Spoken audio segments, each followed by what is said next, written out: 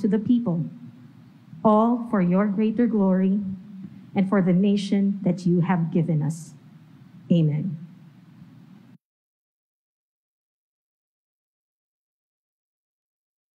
Lahat, I am Xiao Chua, a public historian and assistant professorial lecturer at the De La Salle University Manila Department of History. Welcome to the Philippine International Quincentennial Conference Panel B, or Session 4, Religion, Colonialism, and the Revolution, a Quincentennial or Quincentennial Reflections. This is convened by the De La Salle University Manila Department of History and the National Historical Commission of the Philippines, with, in partnership with the Department of Foreign Affairs, the National Historical Commission of the Philippines, in solidarity with the Quincentennial commemorations in the Philippines, the 2021 Year of Pre-Colonial Ancestors, funded by the Philippine Spanish Friendship Day, and thank you to all our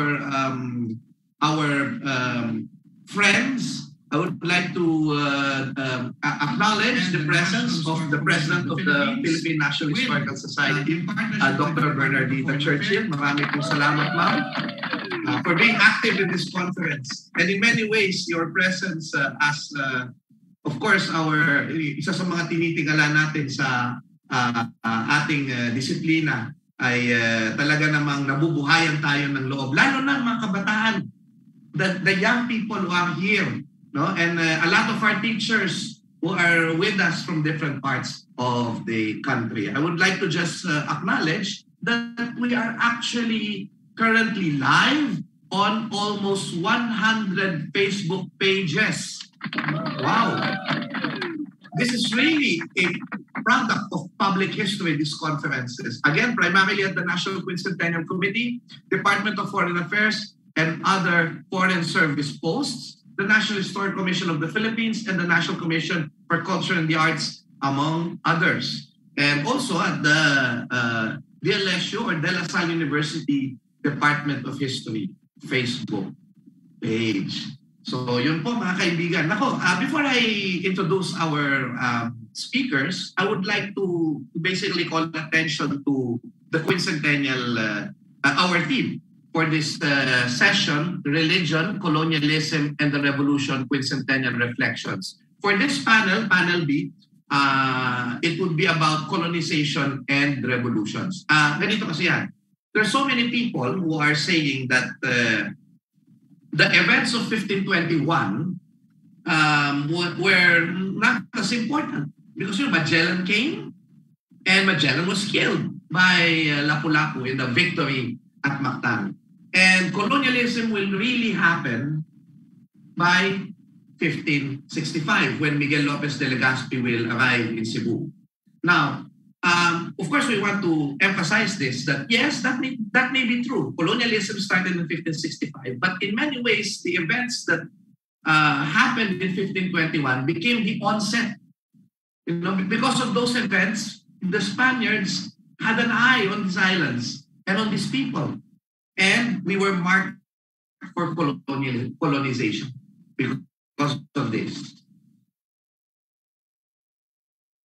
And after the events, impactful, beyond the Spanish regime, but even up to today, we still feel the effects of the things that were ushered in by 1521. And that is why, if you're going to look at this session, and the whole quincentennial commemorations of the Philippines, this is not just about Magellan. This is not just about the circumnavigation of the world. We're looking at the context of 1521. We're looking at the effects of 1521, but also at the world that changed in 1521 or because of 1521. And that is why we are also talking about our ancestors. So we are also highlighting in the quincentennial commemorations in the Philippines our ancestors. So that's why it is inevitable that we are going to talk about the Malay world, Dunya Melayu. Okay? And of course, eventually, the victory at Mactan, the victory of Lapu-Lapu against Magellan will be the inspiration for the founders of the Filipino nation. Some people would say that Lapu-Lapu is a local hero, just a local hero. But he has national significance because the Filipino Revolution, the propagandists used Lapu-Lapu to encourage people to fight for nationalism, for the creation of the Filipino nation. And that is why the struggle for genuine and absolute independence is also relevant to the quincentennial commemorations in the Philippines. So I do hope that you see now the quincentennial commemorations not just as a commemoration of 1521, but as a commemoration of the 500-year history of our country. And to begin our session for today, I would like to call our colleague in the department. He is Associate Professor of History at the De La Salle University, Manila. At present, he is Director of the Southeast Asia Research Center and Hub, or SEARCH, at the same university, where he also served previously as Assistant Dean for Research and Advanced Studies of the College of Liberal Arts. He is the former Vice President of the Philippine Historical Association and still a member of the board of the PHA. He is also a member of the Social Science Research Ethics Board, or SSREB, of the Philippine Social Science Council, or the PSSC, and former member of the Advisory Council of the National Historical Commission of the Philippines. His research interests include rural history, Southeast Asian history, local history, oral history, and biographies. To talk about a past rediscovered, Malay civilization, colonial encounters, and the Ilustrados. Please welcome from the De La Salle University, Manila, Dr. Fernando A. Santiago, Jr. Thank you very much. Thank you, Professor Chua, for that very kind introduction. Please allow me to share my presentation. Do you see it now? Yes, sir. Well, first of all, I have to do a special greeting for Dr. Churchill. So nice to see you, ma'am. It's been quite some time, okay, and it's really pleasant to see you this afternoon. So, ladies and gentlemen, to my colleagues at the Department of History of De La Salle University, the conveners, okay, from the National Quincentennial Commission, okay, and our guests, good afternoon. So, as Professor Chua had already mentioned, the title of my presentation is A Past Rediscovered, Malay Civilization, Colonial Encounters, and the Ilustrados. Now, while we are commemorating the quincentenary of the Filipinos' hospitality to the Magellan expedition, let us also remember that 2021 is the 125th anniversary of the 1896 Philippine Revolution. My presentation is a humble attempt to bridge these two important events. This study is part of a larger work, and some parts have been previously presented in other scholarly fora. But the main argument of my presentation today is that the Ilustrados' rediscovery of a forgotten past broadened their sense of identity and catalyzed a revolutionary spirit, okay, a term coined by John Nery. So it catalyzed a revolutionary spirit that extended beyond the Philippine archipelago. So let me begin by first discussing Malay civilization in the Philippines. Okay, or another way to look at it would be the Filipinos in the Malay world. The oldest historical evidence, the oldest historical document in the Philippines is the Laguna Copper inscription. Written in Old Malay, it serves as evidence of Malay culture in the Philippines during ancient times. This loan document, inscribed in a sheet of copper, states what you see before you, okay, which I won't read anymore in consideration of the time limitations. Okay, but while you are reading, dating to 900 Common Era, and in writing that bears similarities with the ancient Kawi script of Indonesia, analysis by experts reveal a language that contained Sanskrit, Old Javanese, Old Malay, and Old Tagalog words. Aside from mentioning toponyms that are still familiar today, it attests to the Hindu influence of the Sumatra-based Srivijayan Empire, which had spread beyond the central part of the Philippine archipelago to the barangays of Tondo and Manila.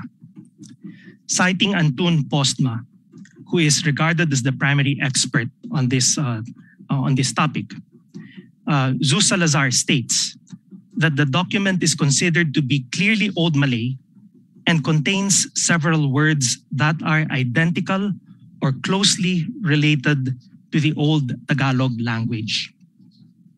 Like for instance, the translation would show the words anak, which we understand to mean child, dayang or noble woman, hadapan or harapan, in front, hutang or utang or debt, ngaran or ngalan for name, pamagat, for the title, and tuhan or tuan for the honorable person. And there are other etymologically related words that were found on in the Laguna copper inscription. Now, furthermore, the inscription is certainly related to, although not identical, with the famous Srivijayan inscriptions of the end of the 7th century and several other Old Malay inscriptions of the 9th century from Central Java. Therefore, the oldest historical document in the Philippines reveals our connection to a broader world. What I am referring to as the Dunya Melayu, as used by Dr. Zuz Salazar, it can be referred to as Nusantara, which is the popular term in the region. But again, the bottom line is that it is the Malay world or even Malay civilization. Another historical document is the Summa Oriental. The earliest European reference to the Philippines and Filipinos comes from Tome Pires in his book Summa Oriental, which was written between 1512 to 1515. Pires, who was Portuguese, stayed in Malacca right after its capture in 1511, where he observed Filipinos whom he calls Lusoes. He also refers to the Filipinos as Lusoes. To the Philippines as Lusoes, a name derived from the largest island of the archipelago, Luzon, which he says to be 10 days sail beyond Borneo. And by the way, in the old Indian records, the Philippine archipelago was referred to as Lusoes and not just the island of Luzon. It is the entire group of islands, from the Indian records. In the narrative, he states the following. So you'll find here a description of our place and people.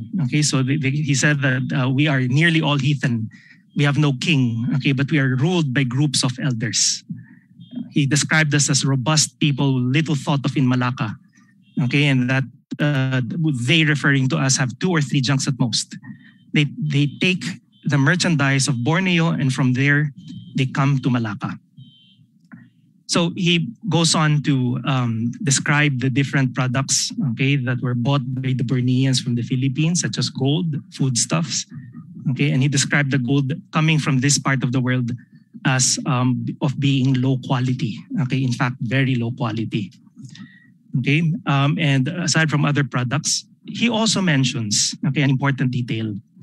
And based on several interpretations, Tome Pires mentions that a high-ranking official in Malacca was actually of Filipino background, or what would be today's Filipino, the Tumongo or the local magistrate. So it was a different system. So the local magistrate was the magistrate involved in trade, and he was a Filipino. Now, he also mentions that of this family, there are now the sons of the Tumongo and his wife in Malacca, as well as his mother-in-law and the Curia Raja and the Tuambraji, who married the Tumongo's wife. In Mijam, okay, which is on the island of Sumatra across the Malay Peninsula, there were 500 Lusoes, some of them important men and good merchants who want to come to Malacca. And the people of Mijam will not grant them permission because they have now gone over to the side of the former king of Malacca, not very openly. The value of Pires' account is that it predates the arrival of Magellan's expedition to the Philippines. So Magellan arrived in 1521, and like I said, Pires was in Malacca between 1511 to 1515. Now, it is evidence of the active presence of pre-colonial Filipinos in present-day Malaysia and the various islands of Indonesia during the early 16th century. It also documents how deeply immersed ancient Filipinos were in the social, economic, and political life of the region. The next historical document is Antonio Pigafetta's Relazione del primo viaggio intorno al mondo, the account of the events of the Magellan expedition, which arrived in the Philippines in 1521. When Magellan, or with Magellan, was Enrique de Malacca, his Malay slave, who spoke Spanish fluently and thus served as the interpreter of the Armada de Maluco on its maiden quest to reach the Spice Islands by sailing west in 1519. Pigafetta records natives as follows. On Thursday, the 28th of March, we saw a small boat which they call Baloto, with 8 men in it, which came near to the Captain General's ship. Then a slave of his who was of Zamatra, formerly called Taprobana, spoke to those men at a distance, and they heard him speak and came alongside the ship, but withdrew off quickly. 2 hours or so later, we saw approaching 2 longboats, which they call balanghay, full of kings know more languages than the common people do. It was at this moment that Magellan and his men ascertained that they had arrived at their destination, a confirmation that the world was indeed round after many months at sea and encountering various peoples, for it was the first time that anyone communicated in a language that was commonly understood, the language of Enrique, which was Malay, the lingua franca of the Malay world. Of note is that the expedition did not encounter anyone who spoke Malay beyond the Philippines, therefore suggesting that it was the eastern limit of the Malay world, at least based on language. Pigafetta also notes that the kings know more languages than the common people do, which shows that Malay was not the vernacular language.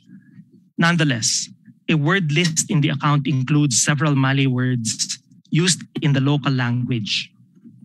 Aside from language, Pigafetta notes many other details showing that Malay features existed in the Philippines and were part of Philippine culture at the time.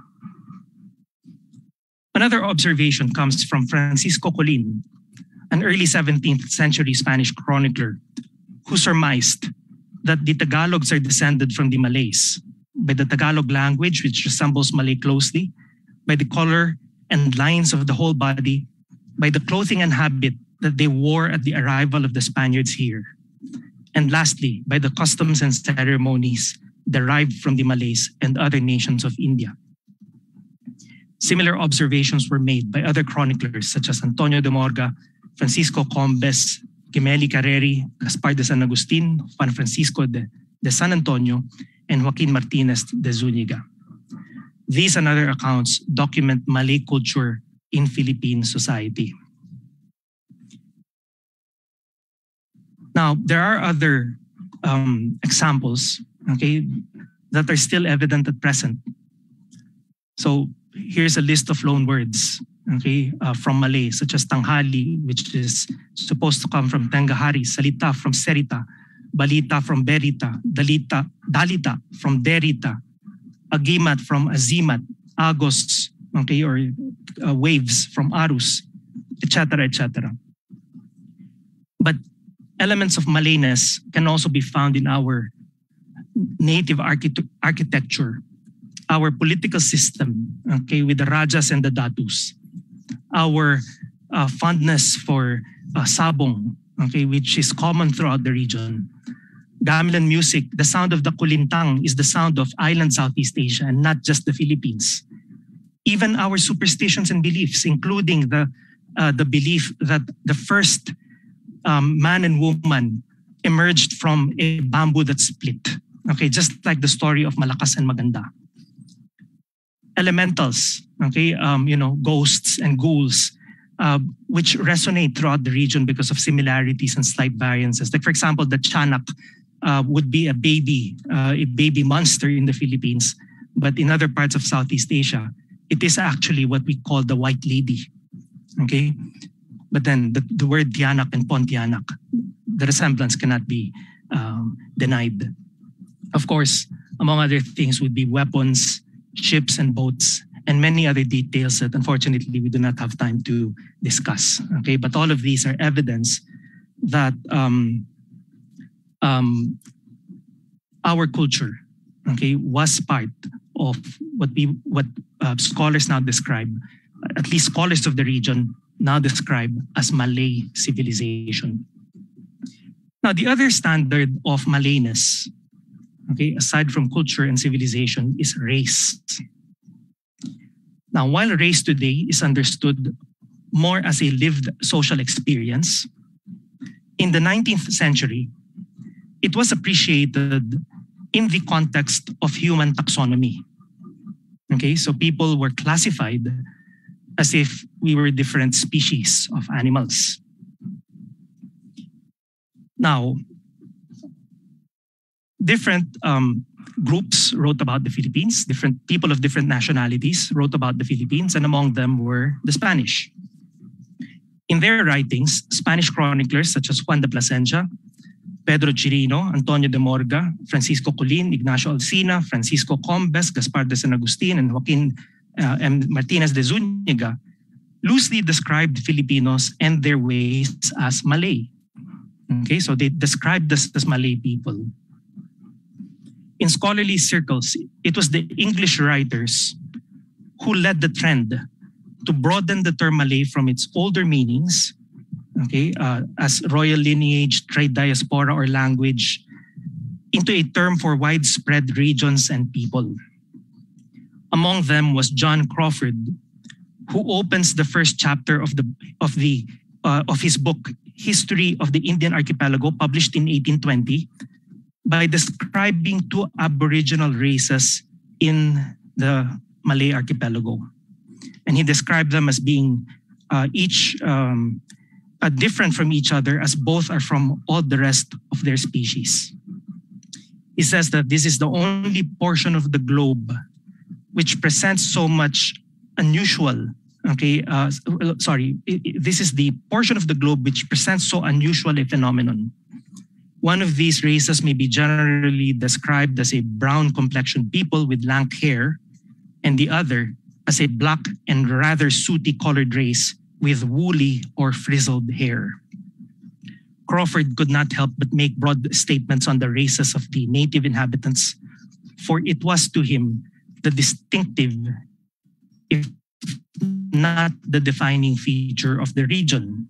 So there were the Negrito types and the Malay types. But nonetheless, among the brown complexioned people he refers to are the Filipinos, for he includes the Philippines in his description of the region's topography and ways. Now, what you see before you is Alfred Russel Wallace's account from his book, The Malay Archipelago, published in 1869. And it provides a much more detailed description of the race. He makes distinctions among the groups that he considered to be the true Malay races. Now, I'm not going to read this out anymore, okay, but the bottom line is he described 4 true Malay races.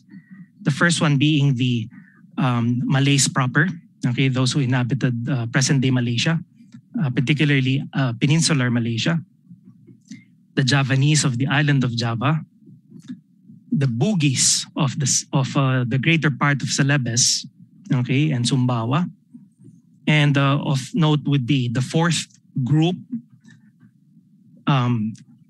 which let me just read, the fourth great race, okay, that is the Tagalas in the Philippine Islands.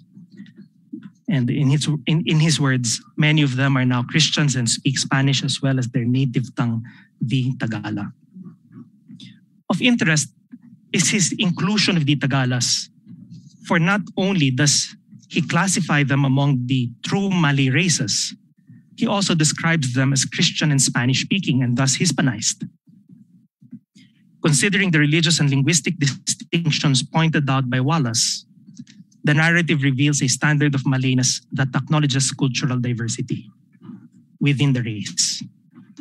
It also manifests the recognition of the overlap of the world's great civilizations in the Malay archipelago. Now, aside from the Spanish and English ethnographers, Germans also classified Filipinos as Malay. Of course, Ferdinand Blumentritt, who was Austrian, okay, was among them, and he devoted significant attention to the question on the civilization, origin, and race of the Filipinos. He also attempted the serious scholarly appraisal of other ethnographers' theories and data. In his book, Towards an Ethnography of the Philippines, published in 1882, he identifies 57 different groups in the Philippines.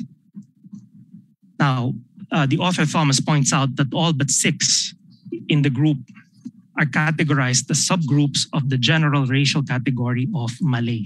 So out of 57, okay, only 6 were not counted to be Malay by Ferdinand Blumentritt. Now, in 1885, a French scholar by the name of Joseph Montano published Rapport sur une mission aux îles Philippines et en Malaisie, his report to the Minister of Public Education of France on a scientific mission to the Philippines and Malaya. In his study, he describes Filipinos as descended from 3 ancestral races that arrived in separate waves. And he said that these were the Negritos, Indonesians, and Malays. If it sounds familiar, because, well, that's because it is the basic form of what most of us know. Joseph Montano actually provided this theory as early as 1885. Now, again, in the same account, Montano argues that the majority of Filipinos are Malays. Now, these accounts show that Europeans had a consensus on the racial classification of most Filipinos. But Anthony Milner warns that the use of Malay as a classifier by Europeans does not mean that the vocabulary reflects the consciousness of the people themselves. Okay, they called us Malays, but doesn't mean that we consider ourselves to be Malays. He added that certain comments from the period on the attitudes of the Malays themselves add to the reason for caution. And he cites William Marsden's remark, okay, that in many Malay letters, people rarely called themselves Malay, okay, not even the people of Malaysia itself. Now, their limited identification with Malay is a reminder that the usage of the term in the 19th century scientific circles may have signified more the identity constructed by Western thinkers. Okay, so the Malayness was not a local construct, okay, not a local knowledge product, but rather a knowledge product of the West. And according to Professor Ahmad Murad Merican, this was the beginnings of a Eurocentric perspective on the Malay world, illustrative of the European representation of the other. Nonetheless, the Ilustrados embraced these Western ideas as they built their identity with race as one variable. For Rizal, in particular, the affiliation with the Malay race also led to the recognition of a forgotten past, a past where Filipinos played a dynamic role in the Malay world. Now let me discuss the colonial encounters. Okay, and to keep this brief, I will focus on the emergence of the Hispanized Malay, which I use in my research. What distinguishes Filipino culture from the rest of the Malay world today is the Hispanic element. Simply put, Hispanic means relating to Spain or Spanish culture, while Hispanization is the process by which Hispanic culture influences a person or place. It involves the adoption of multiple aspects of Spanish life, including Catholic doctrine, values, language, names, manners, cuisine, music, arts, architecture, beliefs, customs, and traditions, which all occurred in the Philippines. And thus compared to nearby countries such as Indonesia and Malaysia and Brunei, the Philippines appears to be a synthesis between these countries and Mexico. So we become sort of a hybrid of Hispanic or Latin American and island Southeast Asian cultures. In the Hispanization of the Philippines, John Ledy Phelan underscores how the Spaniards put heavy emphasis on Christianization as the most effective means of incorporating Filipinos into Spanish culture, and to which the Filipinos responded enthusiastically. Consequently, Catholicism became Spain's deepest imprint on the Philippines. It also redefined the Filipinos' worldview into the Christian frame, which isolates us from others in the Malay world. The rest of the region being mainly Islamic. Now, contrary to the popular view that Spain simply imposed its culture and institutions on the Philippines, Phelan describes the process of Hispanization as a dialectic, characterized by the clash and synthesis of indigenous and Spanish cultures. Thus, the result was a distinct way of life in the Philippines that stands out in both the Hispanic and Malay worlds. So this dialectic is evident in various aspects of life. Like in Spanish times, Spain basically built its administration on top of the Malay system of village organization. So while the Spanish bureaucracy was extended to the Philippines and power was centralized in Madrid, in the Philippines, at ground level, the datus and rajas continued to rule and were simply rebranded as cabezas de barangay and gobernadorcillos. So socially, the Malay class structure with the Maginoo, Maharlika, and Alipin remained, with the different classes being rebranded and the elites now being referred to instead as señor, señoras, señoritas, and señoritos. Even the Manila-Acapulco galleon trade connected the Philippines to Mexico and Europe. But despite all the ecological changes because of the products that came from Mexico, the Malay ways and traditions just combined with it and continued to persist. So the point is that despite Spanish colonialism and Hispanization, many elements of the Malay civilization remained, but blended with Hispanization. So yes, Hispanization led Filipinos, but Hispanization rather led Filipinos to a detachment from their past. And as Rizal describes in Filipinas dentro de 100 años. Then began a new era for Filipinos. They gradually lost their ancient traditions, their recollections. They forgot their writings, their songs, their poetry, their laws in order to learn by heart other doctrines, which they did not understand, other ethics, other tastes, different from those inspired by their race, by their climate, and their way of thinking. Then there was a falling off. They were lowered in their own eyes. They became ashamed of what was distinctively their own in order to admire and praise what was foreign and incomprehensible. Their spirit was broken and they acquiesced. Filipinos were detached, from the Malay world, and as a result, states in Sobre la Indolencia de los Filipinos, his other famous essay, the only two countries with which the Philippines continued to have relations were China and Mexico. So we were cut off from the rest of our civilization. Now, I will proceed to the Ilustrados. The discovery of the forgotten past catalyzed the Ilustrados into action during the mid to late 19th century.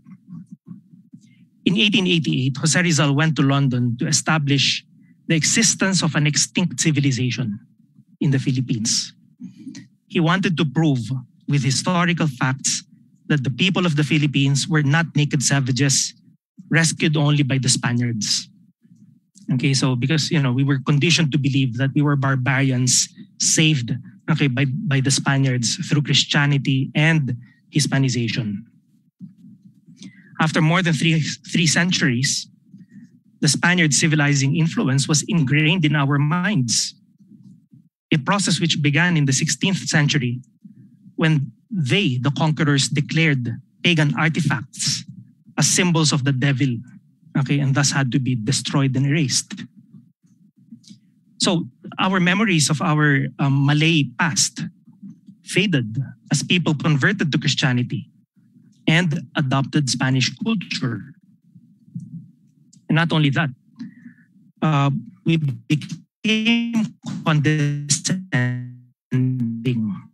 We developed condescending attitudes was given to that brought by Spanish rule. So they erased our past, made us believe that we progressed because of them, and expected us to be thankful. Now, it was while at the British Museum that Rizal found Antonio de Morga's Sucesos de las Islas Filipinas, which was published in 1609, a first-hand account of the Philippines at the time of contact, which gave Rizal a glimpse of the past that he described as erased from memory. But since he recognized his shortcomings, he was not a trained historian, Rizal decided to reprint the book with his annotations instead of writing his own history. And in the foreword, he states what you see before you. Now, he states in the last sentence in this quotation, "It is then the ghost of the civilization of our ancestors that the author will now call up before you." So thus showing Rizal's recognition of this past that had been erased from our consciousness. Now, the Sucesos has been described as where the culture and environment of ancient Filipinos, considered as naturales malayos, are described with sympathy and objectivity. It was described as having impartiality as its main virtue, for it to merit serving as the basis for the history of the Filipinos that Rizal envisioned. And for Reynaldo Ileto, this effort was an attempt to construct a usable past. For the Filipino had to move forward, and in order to do so, had to be aware of their origin, their history as a colonized people, and the general progress of mankind to which their future should be geared. Now, to highlight little-known details, Rizal called attention to the parts of Morga's account that described indigenous society as it was encountered by the Spaniards.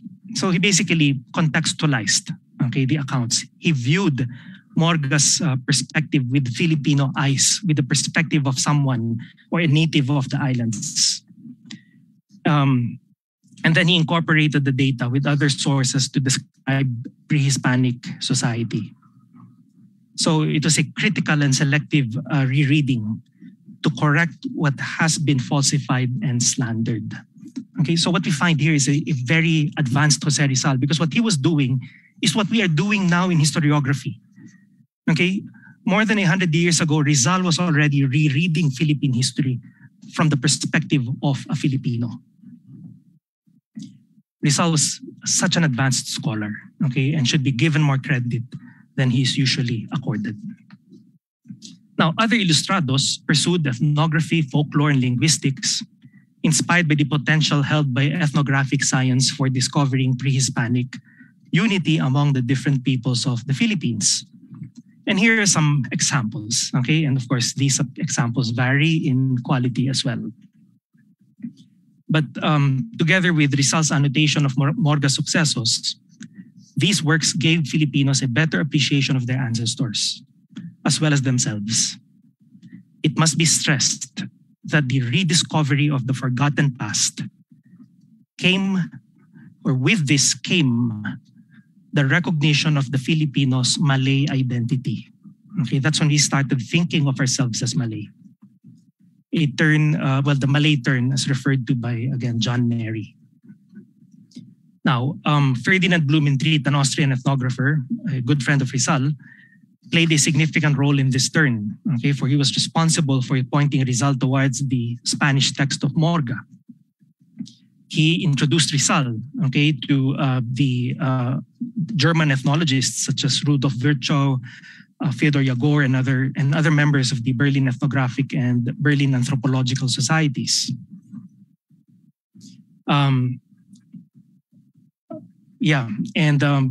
He provided Rizal also with the scientific basis to understand Malayness.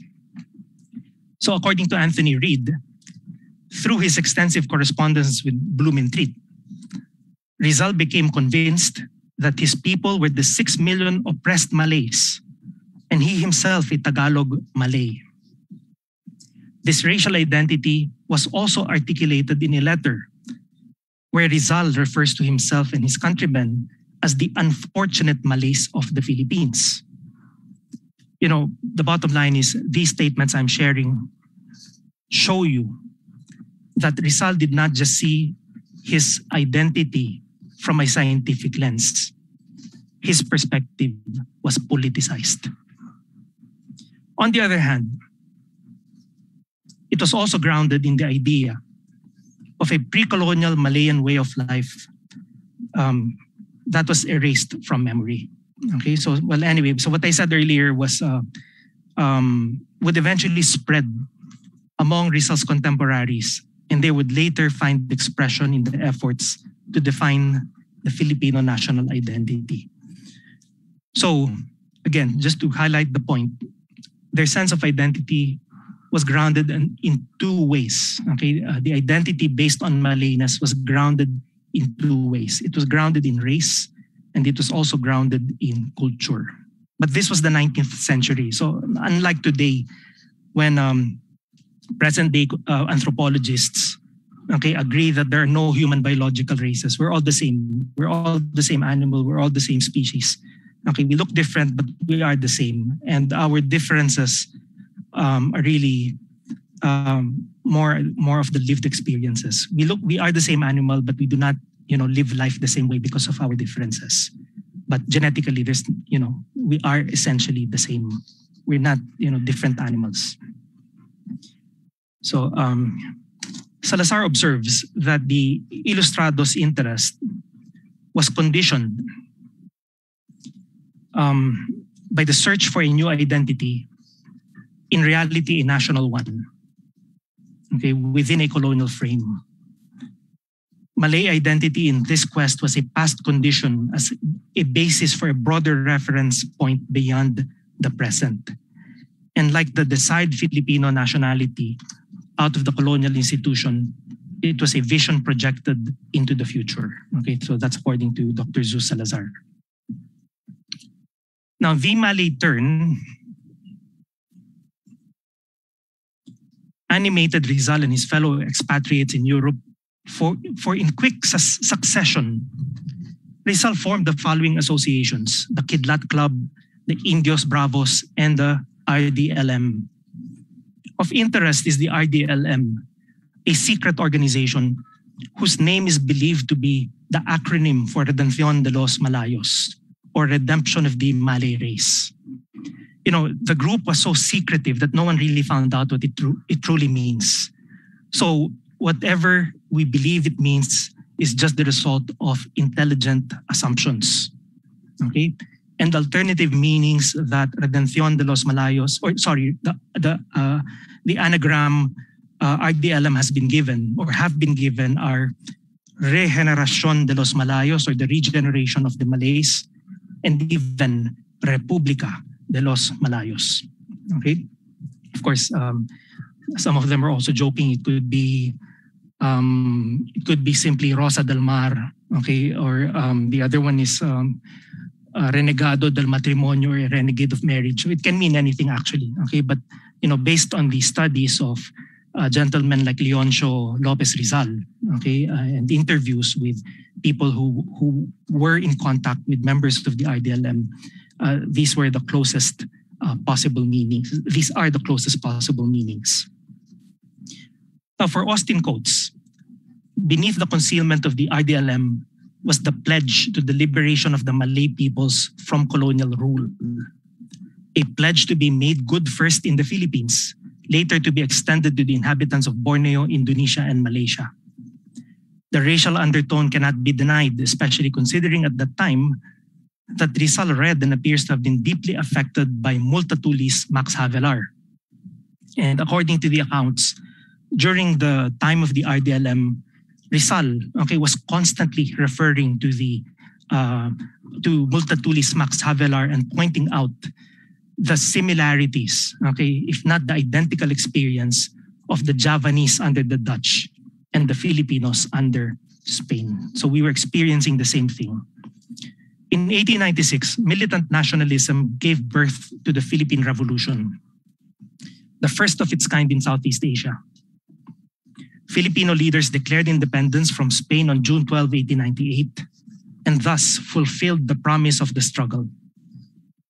However, by February the following year, war would break out with the United States, and before long, we were once again colonized. But the Pan-Malayan consciousness was voiced during the struggle by no less than Apolinario Mabini, the brain of the revolution.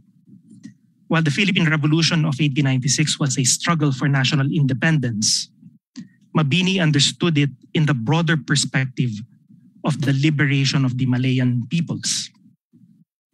So as stated here in a quotation from Majul. So according to Cesar Adi Majul, he reminded his countrymen that they were Malayos Filipinos.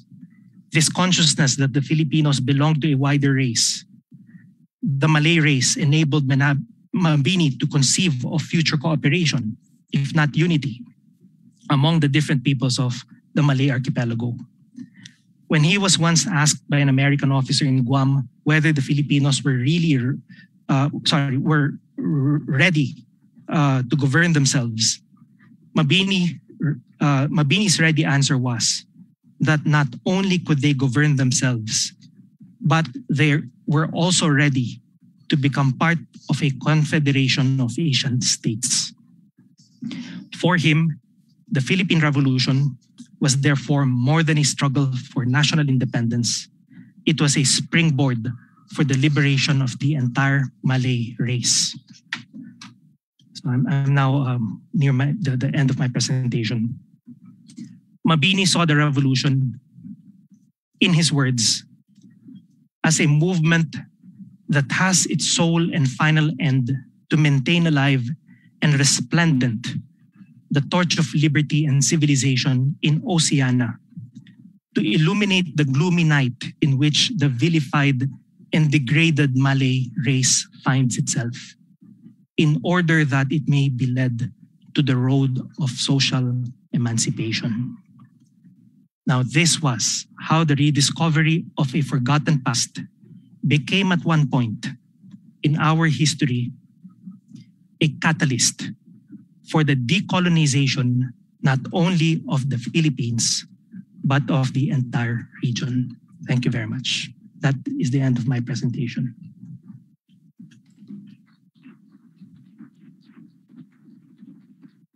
Thank you very much, Dr. Fernie Santiago. You know, the presentation is very, very enlightening because it shows us the importance of the ways history was actually written will affect how the future generation will view not just events in the past, but also their identity and in many ways their future.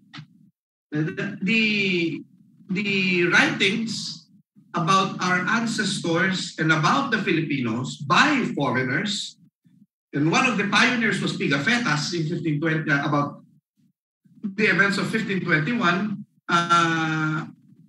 actually had an impact because we drew from them these insights, but we made them, or we refashioned them in a Filipino perspective.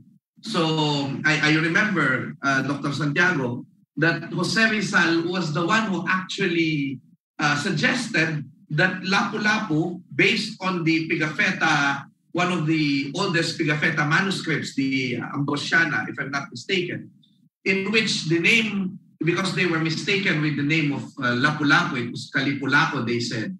And Rizal looked at the the older manuscripts of Pigafetta and said, look, his name here is Si Lapu-Lapu, and probably this is not Si Lapu-Lapu.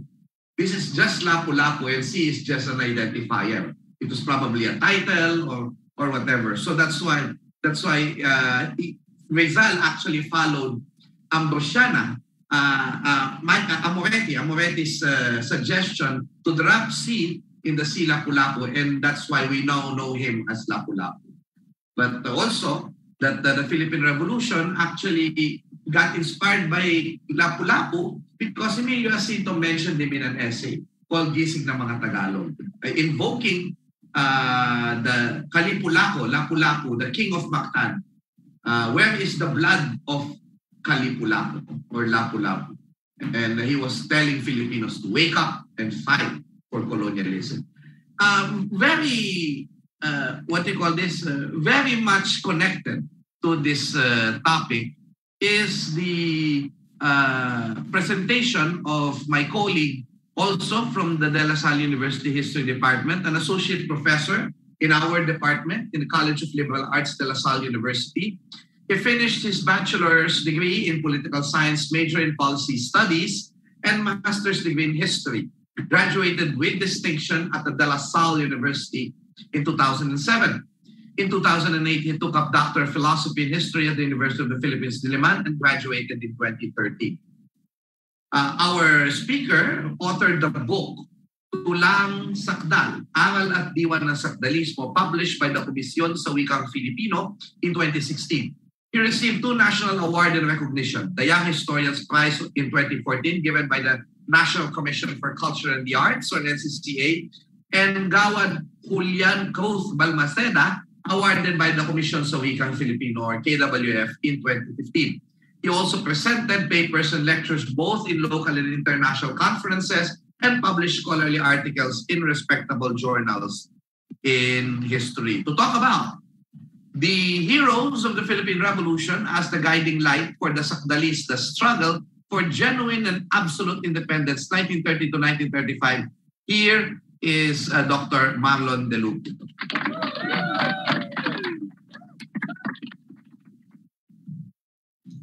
Thank you, Shao, for the wonderful introduction, generous introduction. Good afternoon to Dr. Churchill, PIQC convener, to Dr. Hernandez, the Department Chair of History, to my colleague, Dr. Santiago, Dr. Makapinlak, and of course, Professor Shao Chua. Good afternoon also to our guests, to our teachers, and students of history. So again, my topic is, this is Okay, so the title of my paper, The Heroes of the Philippine Revolution as the Guiding Light for the Sakdalista Struggle for Genuine and Absolute Independence. The time period is 1930 to 1935. This morning, Dr. Lars Ubaldo discussed the Katipunan, yung konsepto, kung babalikan natin yung konsepto ng liwanag at saka ng dilim. So I will try to connect yung Sakdal movement of the 1930s to the revolution, to the revolution of 1896 and 1898.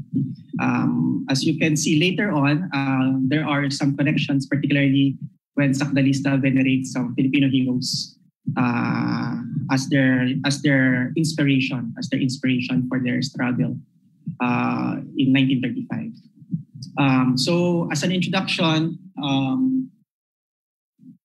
in the last decade of American occupation of the Philippines, tremendous economic and political instability reshaped Filipino society. As a colony of the United States, the Depression of 1929 greatly affected the economic condition of the common people. Philippine exports like abaca, rice, sugar, coconut, and hemp lost their value in the international market. And in return, the Filipino farmer became susceptible to hunger, exploitation, and poverty. Aside from this, Filipinos became impatient of American promise of independence. Filipino politicians like Quezon, Osmeña, and Rojas, instead of advocating true independence, they covertly supported American colonial interests in the Philippines. So my paper is divided into 6 parts. So the first part, I will try to discuss the socio-political and economic condition of the Philippines prior to 1930. The second, I will give the Filipino response to the socio-political problems that they face prior to 1930, some protests and some of acts of upheaval. Then the third one, I will discuss the birth of the Sakdal movement. And in connection with the third one, I will introduce, of course, the founder of the Sakdal movement. The fifth one, I will discuss about the Sakdal newspaper. This is very important because the Sakdal newspaper is a reflection. You can see this will provide the evidence of the connection of the Sakdal movement to the revolution, to the heroes of 1896 and 1898. And lastly, I will discuss the Sakdal Party, the creation of the Sakdal Party. So I will start with the first one, the socio-political and economic condition of the Philippines. The report of the Director of Agriculture to the Philippine Commission in 1915 provided an overview of the economic condition of the country. The report clearly indicated the sad or stagnant economic state of the Philippines for the past decades and pinpointed the little progress made by the American colonial administrators to improve the said condition. In a report by the Director of Agriculture in 1915, he states that, and I quote, "Agriculture, the basis of all Philippine wealth, is unquestionably the department in which the American government has made the least progress. In some parts of the island, agriculture has never recovered from the destructive effects of the wars of insurrection against Spain and the United States. In former times, the Philippines were actually exporters of rice. Nowadays, from 12 to 15 million of pesos go out of the country each year for rice, the staple article of food. We are thus to some degree dependent on other countries for our food supply." And one factor also to describe the condition prior to 1930s is the second one, World War I in Europe. So another contributing factor to the sad state of economic progress was the outbreak of World War I. And since the Philippines was a colony of the United States, the prices of basic commodities like rice, corn, sugar began to rise in the country. The country imported rice from Saigon, and because of World War I, Vietnam adopted a policy of control and restriction in all rice products, especially for export. That greatly affected the Philippine local supply for rice. In the end, as a result of scarcity in the price of rice increase, and as a result of scarcity of the price increase, and rice became an expensive commodity that an ordinary Filipino can no longer buy. But the colonial government tried to solve this problem. The Philippine legislature passed Act 2868 that provided a punishment for businessmen or merchants that will monopolize, hoard, and increase the price or amount of price in uncontrollable limits. The Act 2868 also empowered the Governor General to create the Council of State to formulate its scope and regulation and execute it in times of emergency and needs. As a result of the special powers given to the Governor General, executive orders like 53, 54, 56, 67, 71, and 83 were given in 1919 to address the crisis of rice shortage in the Philippines. An example, Executive Order 56 identified 4 types of rice in the market and fixing the selling price for each. Other executive orders simply indicated the price of other agricultural commodities like corn, and possible confiscation by the government of other agricultural products if time warranted such actions.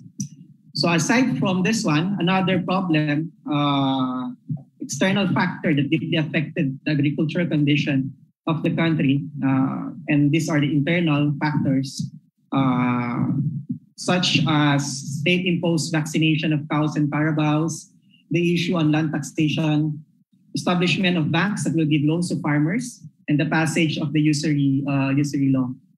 In addition, land ownership was a decade-old problem. The Bureau of Lands attested that the agency encountered problems in collecting payments for public lands that were formerly owned by the friars. And another factor also during this period are typhoons and droughts that burden the agricultural productivity of the farmers. As mentioned, another problem was the widespread practice of usury during the Depression year of 1929. Most of the time, the creditors abuse the farmers who are indebted to them. And what makes the matters worse, banks were not capable of lending money and even demanding farmers to give foreign title to serve as credits. In the 1920s and the 1930s, the state of the ordinary Filipino worsens. As an indication of such reality, salary became too low and getting job was very difficult. As Filipino leaders pushed for Philippine freedom, foreign investors became uninterested in the Philippines because of the lure of independence. The political condition of the Philippines and the uncertainty of its future looked not so promising for capitalists to invest in the Philippines. So this added an additional burden, no, for the development of the agricultural sector.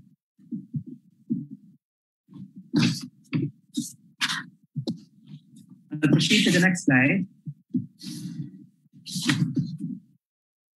So what is the effect of this condition, the sad condition of the Philippines? The result is, of course, the high price of basic commodities and, of course, the loss of jobs. So due to internal and external factors that affected agriculture and economy of the Philippines as a whole, prices of agricultural products reached unparalleled proportion. The Secretary of Agriculture in his report in 1919 indicated the abrupt increase of price of rice. So from 1914, the price of rice grains was 2.50 per kavan. It increased by 2.76 by 1915, 2.68 by 1917, and 2.85 by 1918. So in general, the price of rice in 1918 was 50% higher than the price of the same commodity in 1914. It was believed that the price of rice in 1918 was the highest price in the past 10 years during that time. In 1924, rice production declined in the following provinces like Tarlac, La Union, Zambales, Nueva Ecija, Pampanga, Bulacan, Pangasinan, and Ilocos Sur.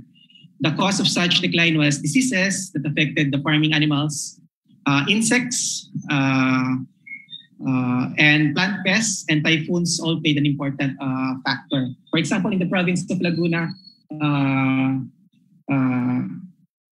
yung coconut pest, naka-epekto talaga ng malaki doon sa production ng coconut. So why am I emphasizing these provinces?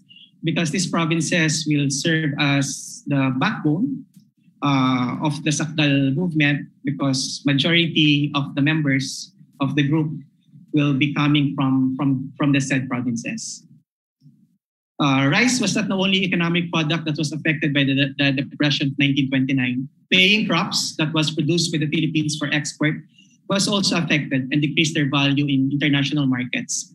Abaca was once recognized as the Philippine agricultural monopoly and a source of export wealth by the country, stagnated because other countries in Southeast Asia were able to produce their own abaca at a cheaper price. So because of this, Filipino abaca farmers shifted to other possible agricultural products as a source of livelihood. In 1928, the Secretary of Finance identified other economic products that lost their value in international markets. According to his report, sugar decreased by 5%, abaca by 10%, coconut oil by 5%, and tobacco by 4%. So as a Filipino response, out of this economic condition and social state, Filipino asked for reforms and expressed their violent protests.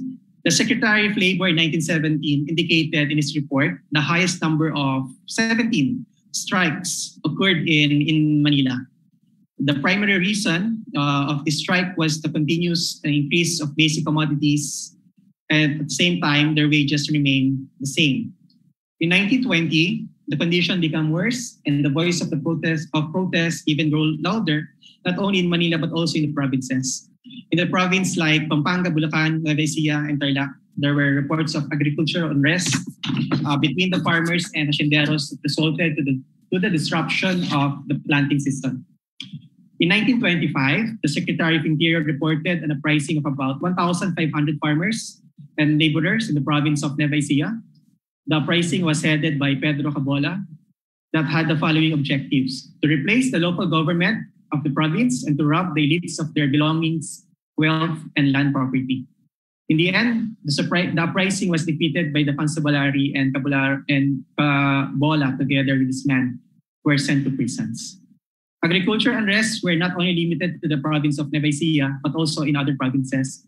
In 1926, the Secretary of Commerce and Communication intervened in an agrarian dispute between the farmers and the landlords in the province of Tarlac, Pangasinan, and Rizal. In 1927, according to the report of the Secretary of Interior, agrarian unrest between the farmers and the landlord broke out in the province of Bulacan, Laguna, Pampanga, and Rizal. In 1928, labor strike in Manila continued and spread to the province of Rizal, Sorsogon, Iloilo, and the Mountain Province. So this is the socio-economic and political condition that the Philippines have prior to the establishment of the Sakdal movement. So I will introduce the father of Sakdalism. So the people demanded jobs, lower prices of basic commodities, less taxation, reforms in land ownerships, eradication of the usury system, distribution of the prior lands, and changes and reforms in political leadership. So out of this prevailing social condition and unrest in 1920s and early 1930s, the voice of protest was unified and was given a distinct form by Benigno Ramos. The father of Sakdalism was born in Barrio Taliptip, Bulacan, on February 10, 1893. His father was Catalino Ramos, a former Katipunero and a soldier during the Philippine Revolution of 1896 and 1898. His mother, Benigna Pantaleon, a volunteer and a nurse that provided care and service to wounded Filipinos during also the time of the revolution. So in here we can highlight may dugong bayani na, no? May dugong bayani na si Benigno Ramos na ima-manifest niya to sa critical moment, no, ng kanyang buhay. Benigno Ramos attended formal schooling at Malolos Primary School in the early decade of American colonization. In 1910, Ramos was able to pass an examination and receive a certification for teaching. He served as a public school teacher in his barrio for 2 years and decided to go to Manila in 1912 to seek his fortune. In Manila, Ramos became an apostle of the literary genre and wrote articles, essays, and poems that served as his means of livelihood. Aside from being a writer, he also served as an orator in public and political gatherings. He contributed articles in newspapers such as La Vanguardia, El Debate, and Ang Ngiti. His Tagalog poems were published in the newspaper called Taliba. All this writing gave Ramos the recognition of being one of the greatest literary writers of his time. In the succeeding years, Ramos also gives literary contribution to other newspapers such as El Ideal, Renacimiento, Filipino, Liwayway, Sampaguita, Alitaptap, and Pagkakaisa. In 1919, Senator Manuel L. Quezon appointed Benigno Ramos as the translator that paved the way for Ramos to join the colonial bureaucracy. In 1929, because of Ramos' closeness with his political patron, he was appointed as head of the Clipping Division of the Philippine Senate. Ramos was also appointed by Quezon as his speaker and orator in political rallies in Manila and other nearby provinces like Bulacan. Because of Ramos' political exposure and great literary skills, he began to have also many supporters and many followers. A turning point in Benigno Ramos' career came early in the month of 1930s.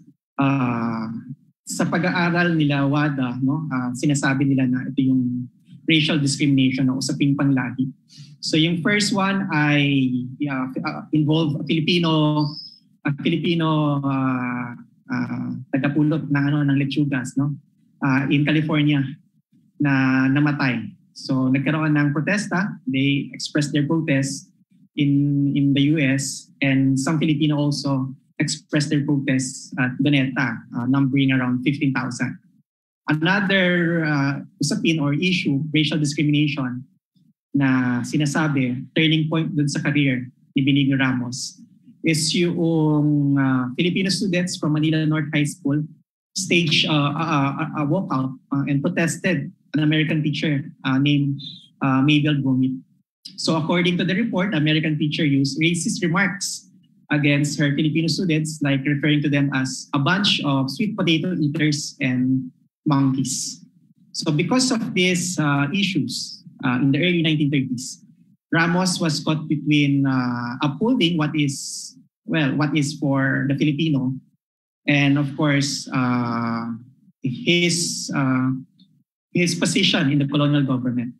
And Quezon personally advised Ramos not to be involved in the issue. Ramos decided to side with the Filipino students and began to campaign against the racist American teacher. So Quezon advised Ramos to resign his post in the government, and the latter gave his resignation on June 18, 1930.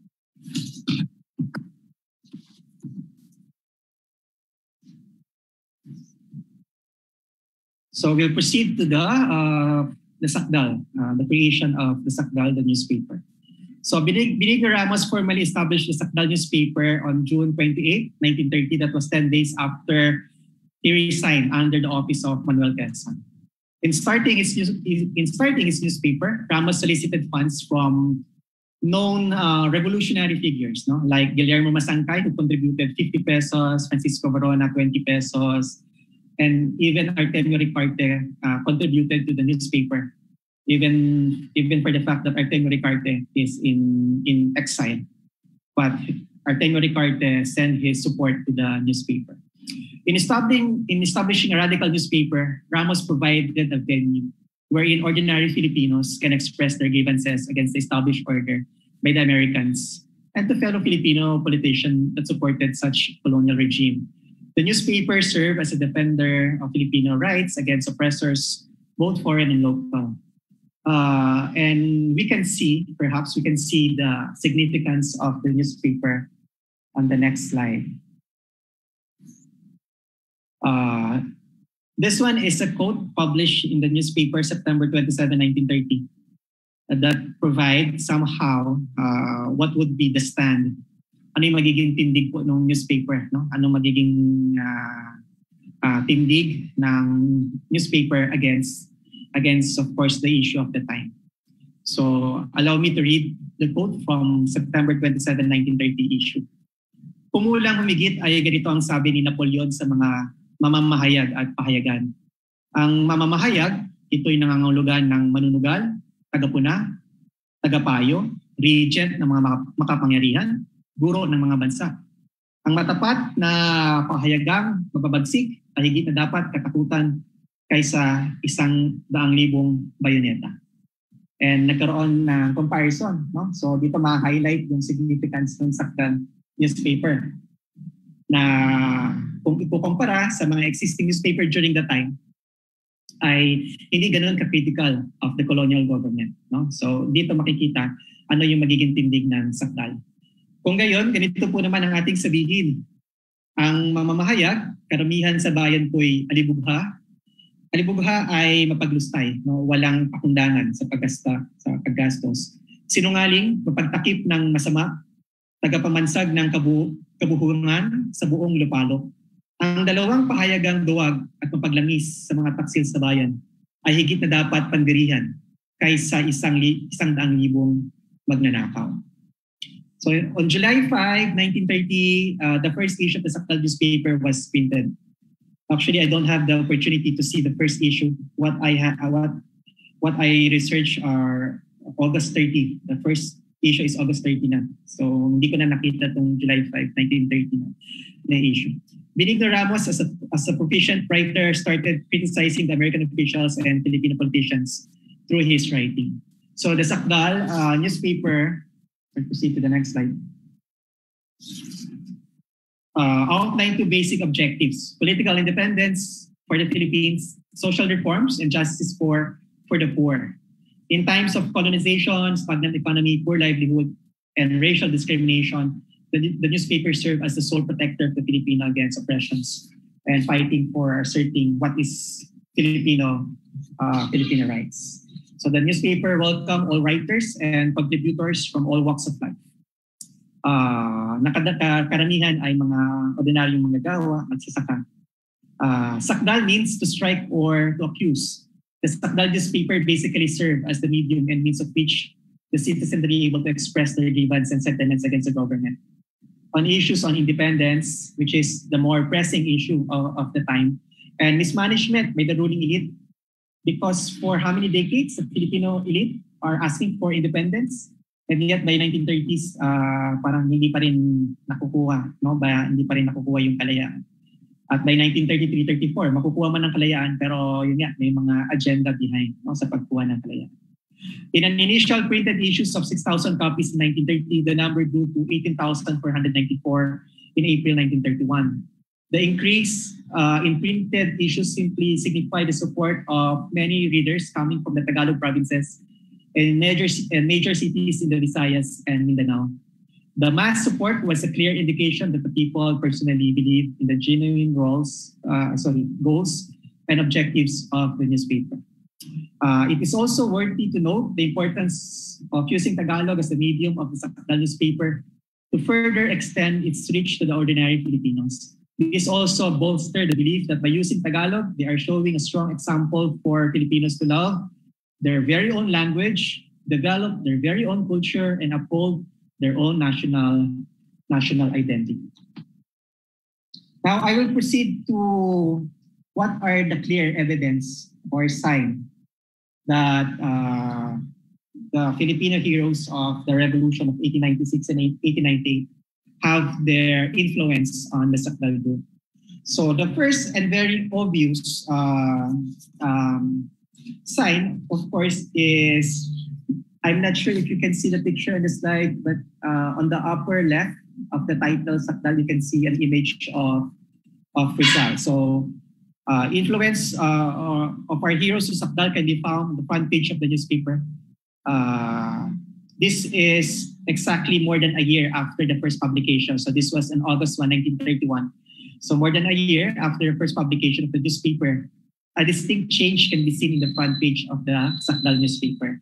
So inad na nila, after 1 year of publication, inad na nila yung image of Dr. Rizal. No? That can be seen on the left side, again on the left side of the newspaper. And the tagline, of course, of the newspaper is very nationalistic in a sense. Sakdal, malaya, walang Panginoon kung hindi ang kundi ang bayan. And a few months after, in an issue of Sakdal dated September 5, 1931, aside from the existing Rizal image, the newspaper also used the image of a great Filipino propagandist, Marcelo H. Del Pilar, that can be seen on the left side. So Rizal is on the right side of the Sakdal title and Del Pilar on the left side. And they will use this format, the image, up to the last issue of the newspaper that is available, up to the issue of the newspaper on May 30, 1936. So such reality show Filipino long tradition of colonial resistance using the newspaper as the medium in fighting oppressors, both Spaniards, and of course in the case of the Sakdalista, the Americans. So this tradition is very long, from the La Solidaridad, the Kalayaan, the KKK newspaper, and of course the Sakdal newspaper. Sakdalistas venerated Rizal and Del Pilar and serve as their inspiration in their very own writings. As evidence of such veneration, in the latter part of December 1931, the Sakdal newspaper remembered the anniversary of the death and execution of Dr. Rizal. Sakdalista offered the following words in honoring Rizal's nationalism and sacrifices for the country. And I quote, "Ipagluksa natin ang araw ng pagkabaril sa dakilang bayani ng ating lahi, Dr. Rizal. Sukat na mga reyna at kasaysayan.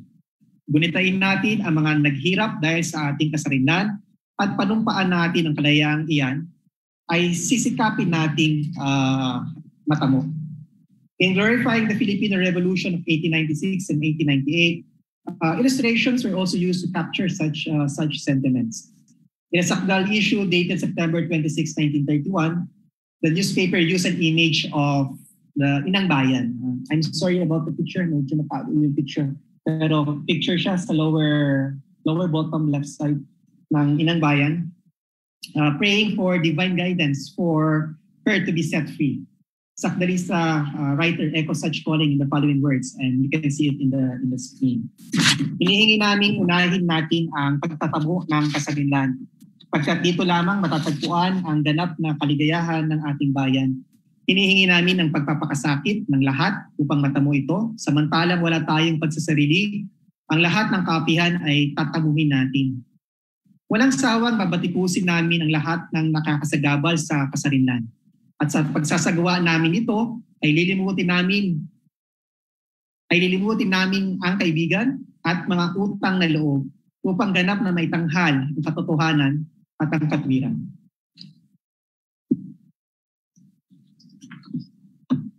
They also use cartoons to send messages across to renew the struggle for independence and to remind Filipino leaders and the general public not to compromise with the real objective of giving pure, absolute independence for the Philippines.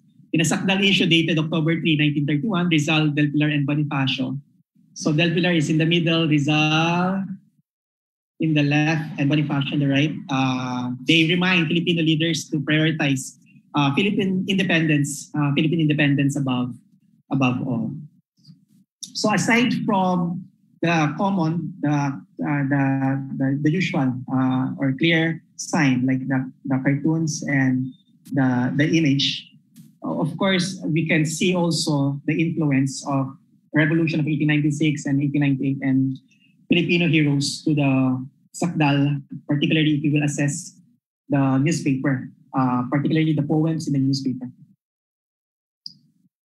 So, Sakdal radical poems. So, Sakdal newspaper also contains poems written by Sakdalista members and ordinary contributor to their cause. With more than 160 poems, the recurring idea presented are venerating heroes who fought for Philippine independence. So, ito yung pagsasariwa, no? Pagbabalik dun sa ginhawa, no? Dun sa liwanag. Such as Rizal, Del Pilar, Bonifacio, Gomburza, Baltasar, Aguinaldo, Ricarte, Luna, Sakay. So these are the heroes that they venerate. Paulit-ulit, no? Paulit-ulit silang makikita doon sa mga tulak, no? And of course, yung mga terms like bayani, laya, kaapihan, bandila, katipunan, himagsikan, Juan de la Cruz, were terms and idea that were constantly present also in their poem. In those 160, more than 160 poems. So I'll give some example for you to have an idea. I just classified the poems into 3 parts. The first one is Kalayaan at Kasarinlan. The second is Education at Wikang Pambansa. Then Kabataan, ang hope, no? Ang hope ng motherland. So they give strong emphasis on having or acquiring Philippine independence, absolute Philippine independence. Because for the Sakdalista, this is the solution to the social, economic, and political problems that we have. So in a poem written by Pablo Evangelista, published by the newspaper in August 1, 1936, the title of which is Halaga ng Kalayaan. I'll just read some part of the poem. Ang sagot ay ito, sina Burgos, Gomez, Zamora at Rizal, Bonifacio Luna at maraming luba na anak ng bayan. Nang dahil sa laya, wala sa panahon na puti ang buhay. Kaya pag ang laya ang pag-uusapan ay walang kapantay ang kahalagahan. So giving emphasis to the continuity of the struggle for Philippine independence that can be traced during the time of Rizal, during the time of the Katipunan. It's a continuity that the Sakdalista embraced by the 1930s. Then another example for the first one, Kalayaan ng Kasarinlan, is a poem written by Vicente Sison from Nueva Ecija, the title of which is Matamis ang Kalayaan. The poem was printed in the newspaper September 21, 1936. I just read one line. Sa bantayog ni Gat Rizal sa lunetang napabantog ay malayang pinalipad ang watawat na natubos at ang awit ng damdamin samantalang tinutugtog. Nagpugay ang mga taong may luha ng pagkalugod. Pagkaraay nagsigawan, naglundag at nagpaputok. Binupikal ang kampana, ang silbato'y pinatunog. So these two are just some of the example for the first one. Now, the second one, Edukasyon at Wikang Pambansa. This is largely connected to the first one because for the Sakdalista, kakambal ng kanilang layunin for independence. Because of course, pag malaya na tayo, we uphold our own national identity. So pagpapayabong sa ating pambansang identidad, sa ating pambansang kultura. At paano ito may isasagawa? Diba? So ang unang hakbang para maisagawa ito ay of course, yung pagmamahal, pagdevelop sa ating wika, no? Sa wikang Tagalog. So yung etong emphasis ng pagmamahal sa wika was reflected also in the poems, no? So I'll give an example written by Enrique Agleham, published by the Sakdal newspaper July 9, 1932. Speaking of OCS, no? Dito isinilang isang Pilipino, ulay kayo manggi dugong Ilocano. Aywan ko ba kung bakit si Apo Camilo ay nanaginip maging Amerikano. Nung siya'y bata pa, kay sarap ng kain, nang binangongang pinakbit, diningding. Ngunit nang matikman ang putserong hain, pati ang lamesa ibig ng baguhin. Malilimutan ng dakilang Burgos, ang bayaning Rizal, ating malilimot. Ang ipagtatayo ng mga bantayog ay mga bayani ng Bahog at Tigo. And another one that also emphasized on this national identity, to promote the national identity of the Filipinos and of course to love our culture, our language, is also a poem written by Pres Delgado Calabia from Pasig. The title is Kwintas ng Katotohanan. So it was published in the newspaper September 5, 1936. And I read, kung sa dami ng bayani ay marami tayo ngayon at marami sa kanila ang salaya ay umaayon. Pawa silang magigiting kung sa wika magpupulong. Ngunit kapag sa gawa ay lahat sila'y umuurong. Nung unang bayani ay sa gawa na mamalas, nang di tulad ng sa ngayon sa bunganga magigilas. Nung una ang bayani sa anuman walang gulat, sa ngalan ng inang bayan kamatayay niyayakap. Nung una tayo dito may Gat, Rizal at Balagtas, na tulang iniwanay ibanghelyo na pakalat. Kung ganoon ng ganoon mga tulang na masusulat, ang mata ng aking bayan ay kay daling mamumulan. Now, for the last one, Kabataan ng Pag-asa ng Bayan, na since that time, many revolutionaries, no, mga veterans of the revolution are still alive. And some of them are members of this Sakdal movement. One in particular is this Arcadio Rivera that wrote a poem. Arcadio Rivera is from Makinabang, Baliwag, Bulacan, and wrote a poem, Magpatuloy Kayo.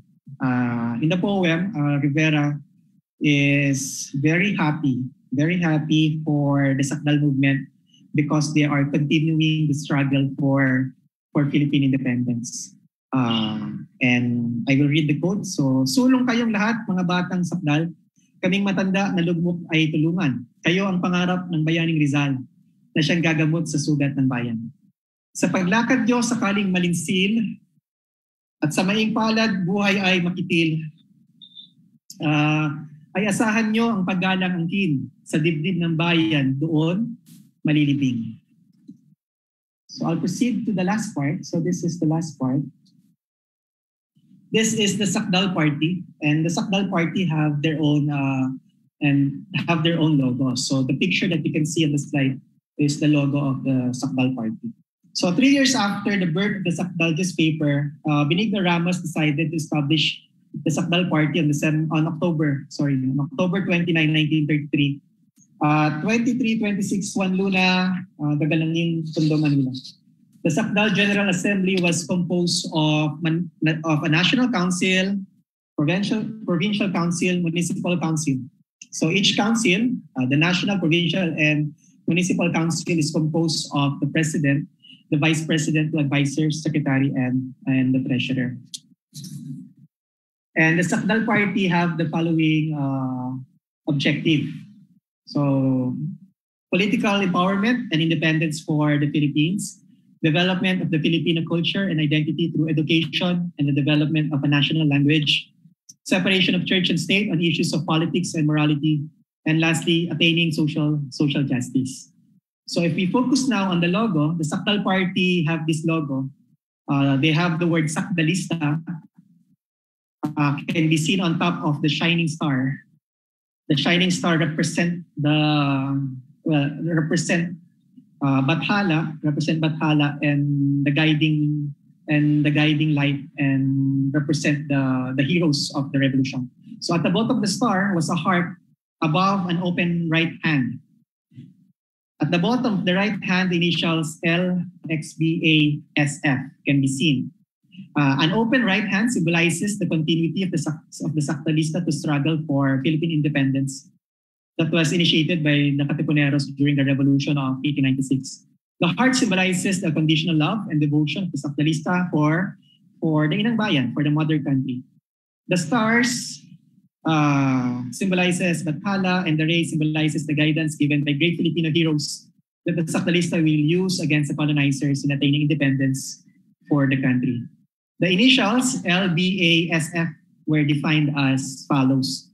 Lupain ng Bayang Api, San Kapuluang, Pilipinas. And the Sakdal Party in reality became the real, no, sa kasaysayan natin sa politika, the Sakdal Party became the real opposition, no, during the time of Quezon and Osmeña. No? Talagang kinatakutan, no, yung partido na nagbigay daan to para talagang mawala yung hidwaan ni Quezon sa kanya Osmeña. No? Dahil nagtakot sila dito sa party na to, na nag-prove talaga because of their supporters as the true opposition. By 1938, the name of the Sakdal Party was changed into Ganap Party, and new officers were elected and appointed to key positions in the party. I'll proceed to the conclusion. So in conclusion, any social movement like the Sakdal was a product of its time. Formed by its socio-economic and political milieu, it once challenged not only American supremacy in the Philippines, but also how Filipinos will view their brand of nationalism and political independence. So ano ba yung kanilang brand of nationalism and political independence? Absolute, complete independence. So yun yung kanilang brand of independence. So walang mga string attached. So kaya nga they resist yung passing ng hair cutting and tidings McDuffie.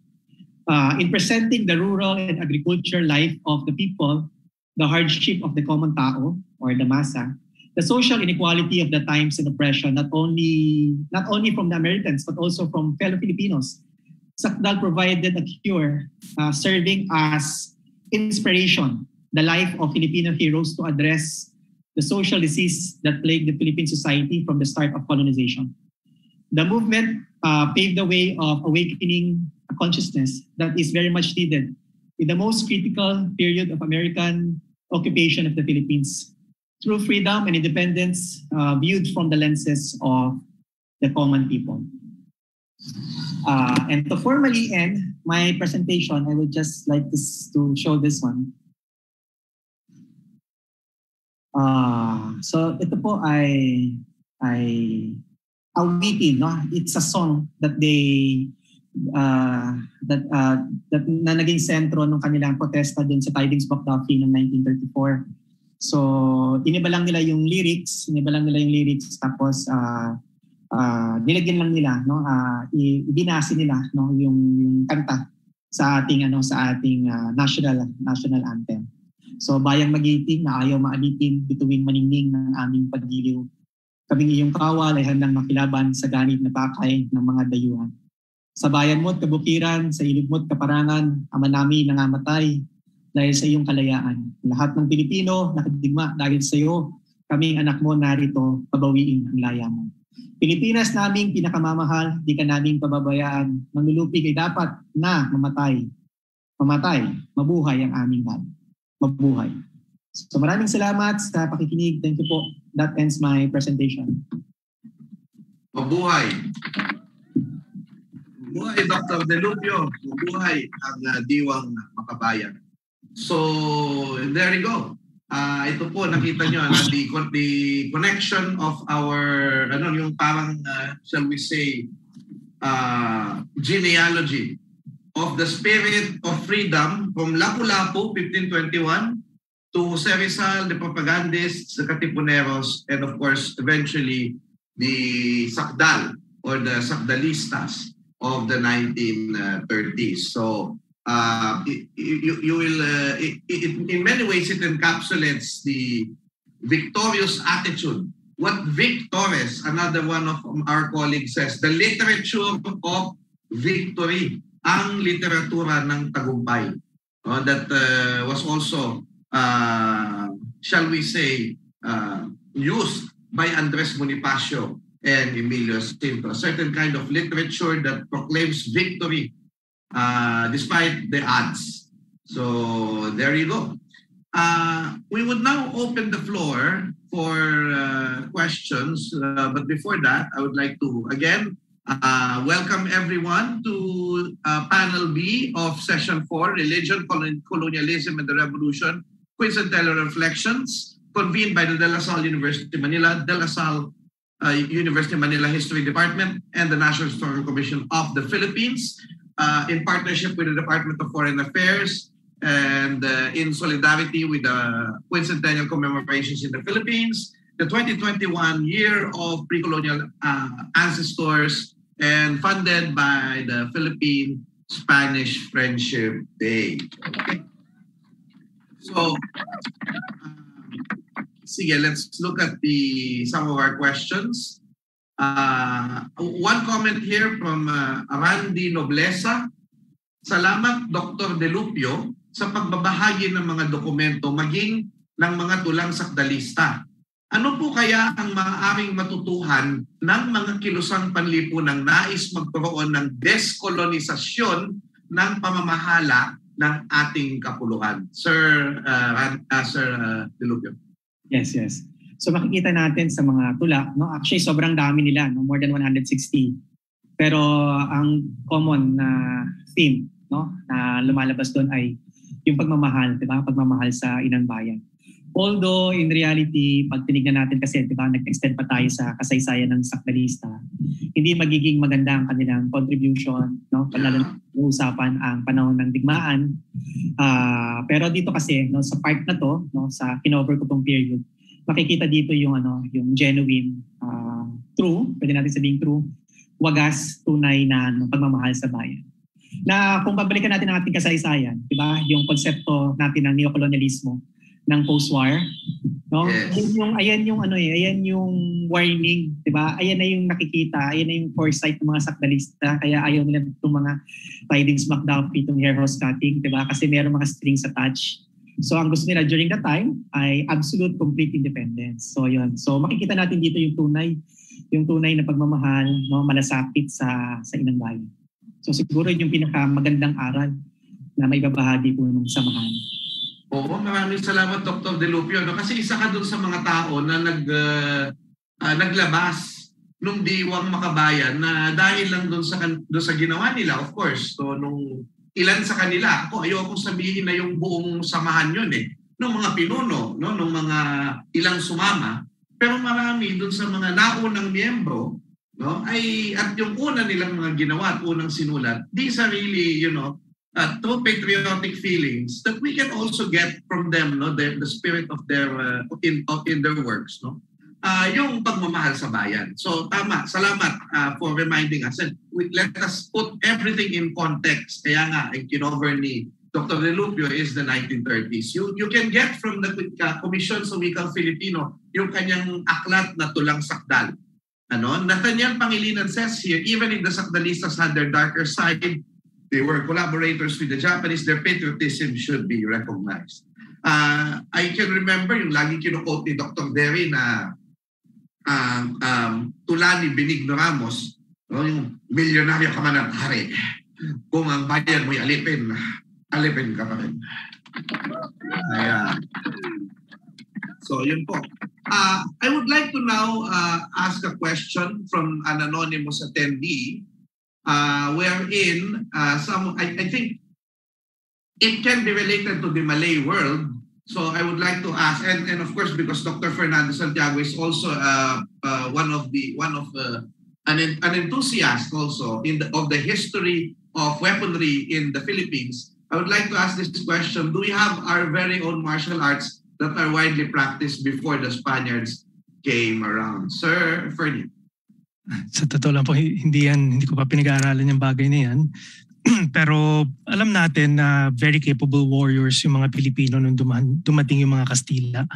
Madalas ang mga kwentong nadidinig natin base sa social memory, hindi ho to base sa mga dokumento, kundi sa yung bang naipasa lang na impormasyon or assumptions about the past ng mga tao. Mas advanced yung weaponry or better quality yung weaponry ng mga Kastila. Pero hindi ho totoo yun kasi yung mismo Magellan Expedition ay nabilib sa kalidad ng mga weaponry ng mga Pilipino, including yung mga wooden spears na tumatagos dun sa kanilang metal armors. Na hindi sila nakakita ng ganong klaseng mga gawa sa kahoy pero tumatagos dun sa bakal na suit nilang armor. Ngayon, pagdating po sa paggawa ng mga let's say swords, okay, kagaya ng mga kampilan at saka mga kris, kung titingnan nyo yung metallurgy na involved, very advanced. Okay, pero malinaw na dumaan ito through Indonesia at na-impluwensyahin din ng China. Kaya hindi masasabi ng primitive yung level ng quality ng mga weapons ng mga Pilipino at the time. Pero to address the question, yung meron bang martial arts? May mga ilang accounts na sinasabing may mga magagaling makipaglaban. Okay, na may isa pa nga, hindi ko maalala kung sino, na lumilipad daw sa hangin pag nakikipaglaban. So in my imagination, martial arts yung ginagawa nila. Ang modern na description dun sa kanilang style of fighting, kali, di ba? Pero yun yata mga Filipino-Americans pang gumawa ng term na yun. Pero kung ano yung historicity, di ba? Yung ano man yung talagang tunay na pinagmulan niya, hindi natin masabi. Ngayon, sa Island Southeast Asia, meron ding iba-ibang klaseng martial arts, okay, kagaya ng silat, yung silat na Malaysia, tapos yung ginagawa sa Indonesia, na malamang hindi nalalayo doon yung ating martial arts noong araw. Pero yan naman po, meron ding mga tradisyon na nagtutuloy hanggang sa kasalukuyan. So kailangan lang siguro may mag-deconstruct, mag-unpack nitong mga modern martial arts kung posible para makita kung alin ang galing sa labas at alin talaga yung dito sa atin na develop. Okay, pero so hindi ko talaga nasagot yung tanong, pero ang gusto ko lang sabihin hindi man natin alam kung ano yung kanilang martial arts. Ang alam natin, very capable warriors sila. Right. Okay, so meron silang alam. Hindi lang natin alam kung ano yun. Yun right. na po. Kasi assumption lang eh. Yung Yes. yung sinasabi na yung Kali daw, may iba nag-term daw na Kali, sabi ni Jeffrey, ano? Pero yung termino nga, yung Angnis, yung lahat ng yan, yung assumption yun eh, that this was how our ancestors did their sword fighting. Na ginawa lamang, it's an assumption, walang direct link. Although it's very possible. Hindi naman natin yan din-discount. And thank you also, Dr. Santiago, for connecting it also to our greater Austronesian and Dunya Melayo na may mga similarities din sa weaponry ang ating mga ninuno. Salamat po. No? I would like to, by the way, I would like to acknowledge po the presence earlier of former chair of the History Department, Dr. Maria Florina Aurelius Juan, and her students in the his class. No? There are 12 people from the Histint class na kasama na tinuturuan yan. These are our AD history students. I actually also invited to come with us my students in the public history class of mine, and I also invited some of our students in the GE Readings in Philippine History. So sa mga estudyante ko po dyan, shout out po. At sa lahat po, to all those faculty from our department who actually invited their class. Thank you for doing so. I also would like to recognize one of the conveners of the PIQC, Dr. Nela, who is also here with us in the Zoom. Marami pong salamat for coming, and also our part of our secretariat dito, the convener si Jana Tina Saba. Thank you so much sa inyong support at tulong po sa akin. Again, I would like to emphasize before we continue with the discussion that we are shall we say, there you go.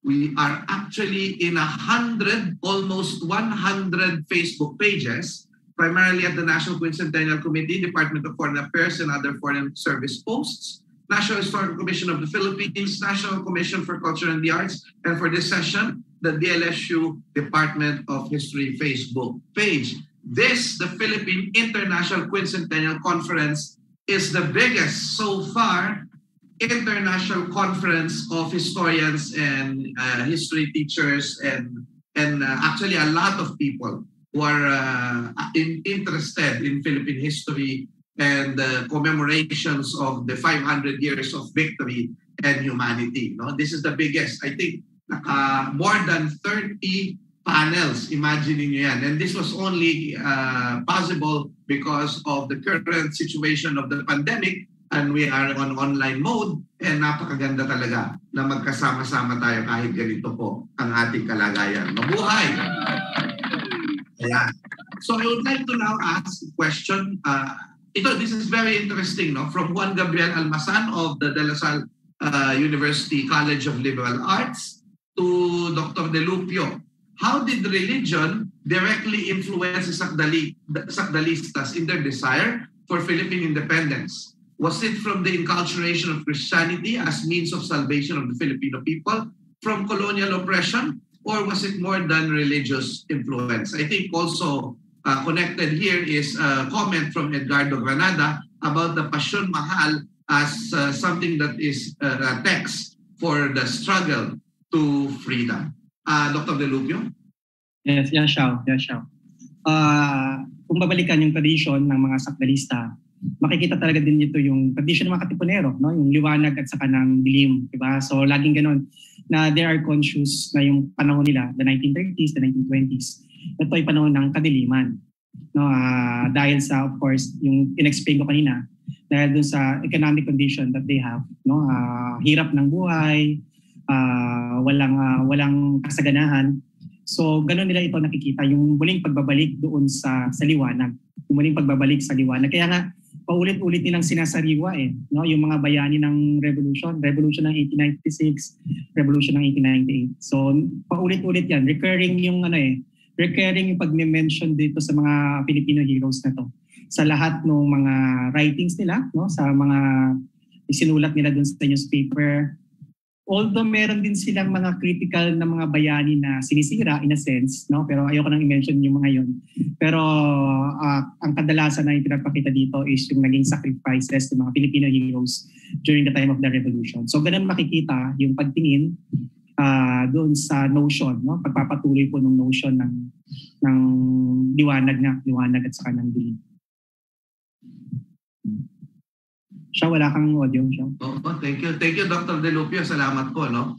Actually, Dr. Delupio, nakakatuwa. Ano? Marami pong naging interesado sa inyong presentasyon. I just read some of the comments. Nonia Tiongco said, malinaw ang paglalahad ng sakdalismo, masaya at magiliw ako nakinig. Buong pasasalamat na kami ay inapo ni Don Celerino, Seferino C. Tionco, one of 4 local heroes of the Santa Rosa, Laguna, 1998. Pagnugot ng pahayagang sakdal ng si Benigno Ramos ay nanatili sa Japan. Ayan, salamat Ma'am Nonia Tionco. Meron pa dito, no? Sinabi niya na si Israel de Ocampo, no, na maaari bang maisama sa curriculum ng panitikan sa high school ang mga akdang naisulat ng mga sakdalista. Anong dulog ang maaaring ilapat sa pagtuturo nito? I think hindi ito masasagot ni Dr. Delupio kasi ito'y tungkol sa pagsasama sa curriculum. Ang payo na lang natin siguro for the interest of time is pwede nyo actually isama yan. Again, ang curriculum may isa lamang gabay. Meron tayong free will, gamitin natin ito. Parang magugula lang. Hindi, joke lang. Dagdag pagbasa. Pagbasa. Yes, pwede. Pwede po yan. Pwede yan. Salamat po. No?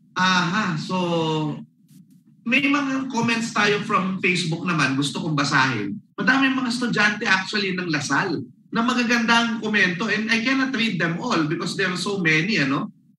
Mukhang ano to, no. Ito yung kanilang attendance, way of attendance, no, sa kanilang mga professor. Pero thank you kasi these are very good comments. Very good comments po, no. Basta tayo ng isa. Nasaan ba yung kay Ayan, kay Hadjar Harvey, sabi niya, though we can see how rich our culture is, let's not deny the fact of what happened during Spanish colonialism. Colonization had its motive to utilize inexpensive labor and natural resources. So, yes, Hadjar is saying na, kumbaga, this is not a celebration. We must always remind ourselves that this will never be a celebration of colonialism, but is a recognition of the effects. No? When we talk about the Catholicism, for example, in the Philippines, we're not just talking about, yung na tayo'y ginawang Katoliko lang, but we appropriated based on our perspective the Catholic faith, and of course, as Dr. Reynaldo Ileto, one of our visiting professors, said, that we appropriated this faith, this text of the Passion, in our struggles for freedom. So yun, marami pong salamat. Wow, thank you. So many comments. Thank you so much to all our students from De La Salle University. One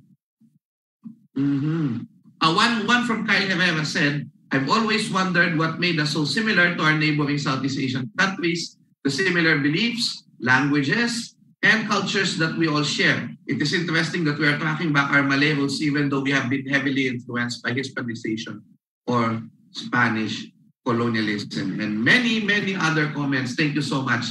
Dr. Santiago, I would like to ask this question from a teacher. He's a faculty, I think. Yes, he's a faculty from, I knew him from UPIS. I don't know where he is now, pero si Gringo Corpus. Sabi niya, magandang hapon po. Ano po ba ang mas akmang gamitin sa pagtuturo ng kasaysayan ng Pilipinas? Lahing Austronesiano, lahing Nusantao, o lahing Malayo? Marami pong salamat. So I think this is a question of semantics.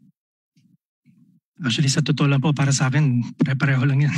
Kaya nga, exactly. Frankly speaking, I mean, just to be, I'm sorry, okay, but just to be, plain, it doesn't really matter because we understand what it refers to. And that's what matters to us.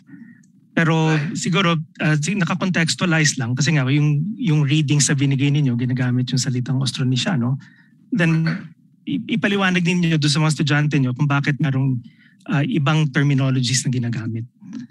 Pero yun nga, as far as I'm concerned, they all refer to the same people. Apo, yun lang po. Dr. Fernie, maganda siguro we can talk about this for the interest of our viewers and our delegates on the Philippine International Quincentennial Conference, there is actually, and actually na-touch nyo ito yung shall we say, anong tawag doon? Hindi naman irritation, but yung hindi sila comfortable, some of the Malaysians, no, or some of the Malays that Filipinos are actually identified as Malays. Yes. And ano po yung ginagawa nating steps to actually bridge this misunderstanding? Okay, so medyo loaded po yan tanong na yan. Okay, multifaceted yung question. Kasi merong iba-ibang meaning ang salitang Malay. So pwedeng ang anthropological term ito, di ba? Para dito sa mga tao na isa dun sa 4 major races ng araw, na Caucasian, Mongoloid, Malayan, at saka Black. Okay, yun yung makikita nyo na ginamit ni Rizal na classification ng different races. Caucasian, Mongoloid, Malayan, and Black. Pero nung panahon na yun kasi nga, dahil kina Carl Linnaeus, di ba, kina-classify ang mga tao na parang mga hayop, na as if iba-iba tayong mga species. To a great extent, okay, marami ho dun sa mga racist na points of view, rooted din sa, dyan nagmumula yun di ba, doon sa pagtingin na hindi kauri o kapantay sa pagkatao ang iba dahil dito sa mga classification.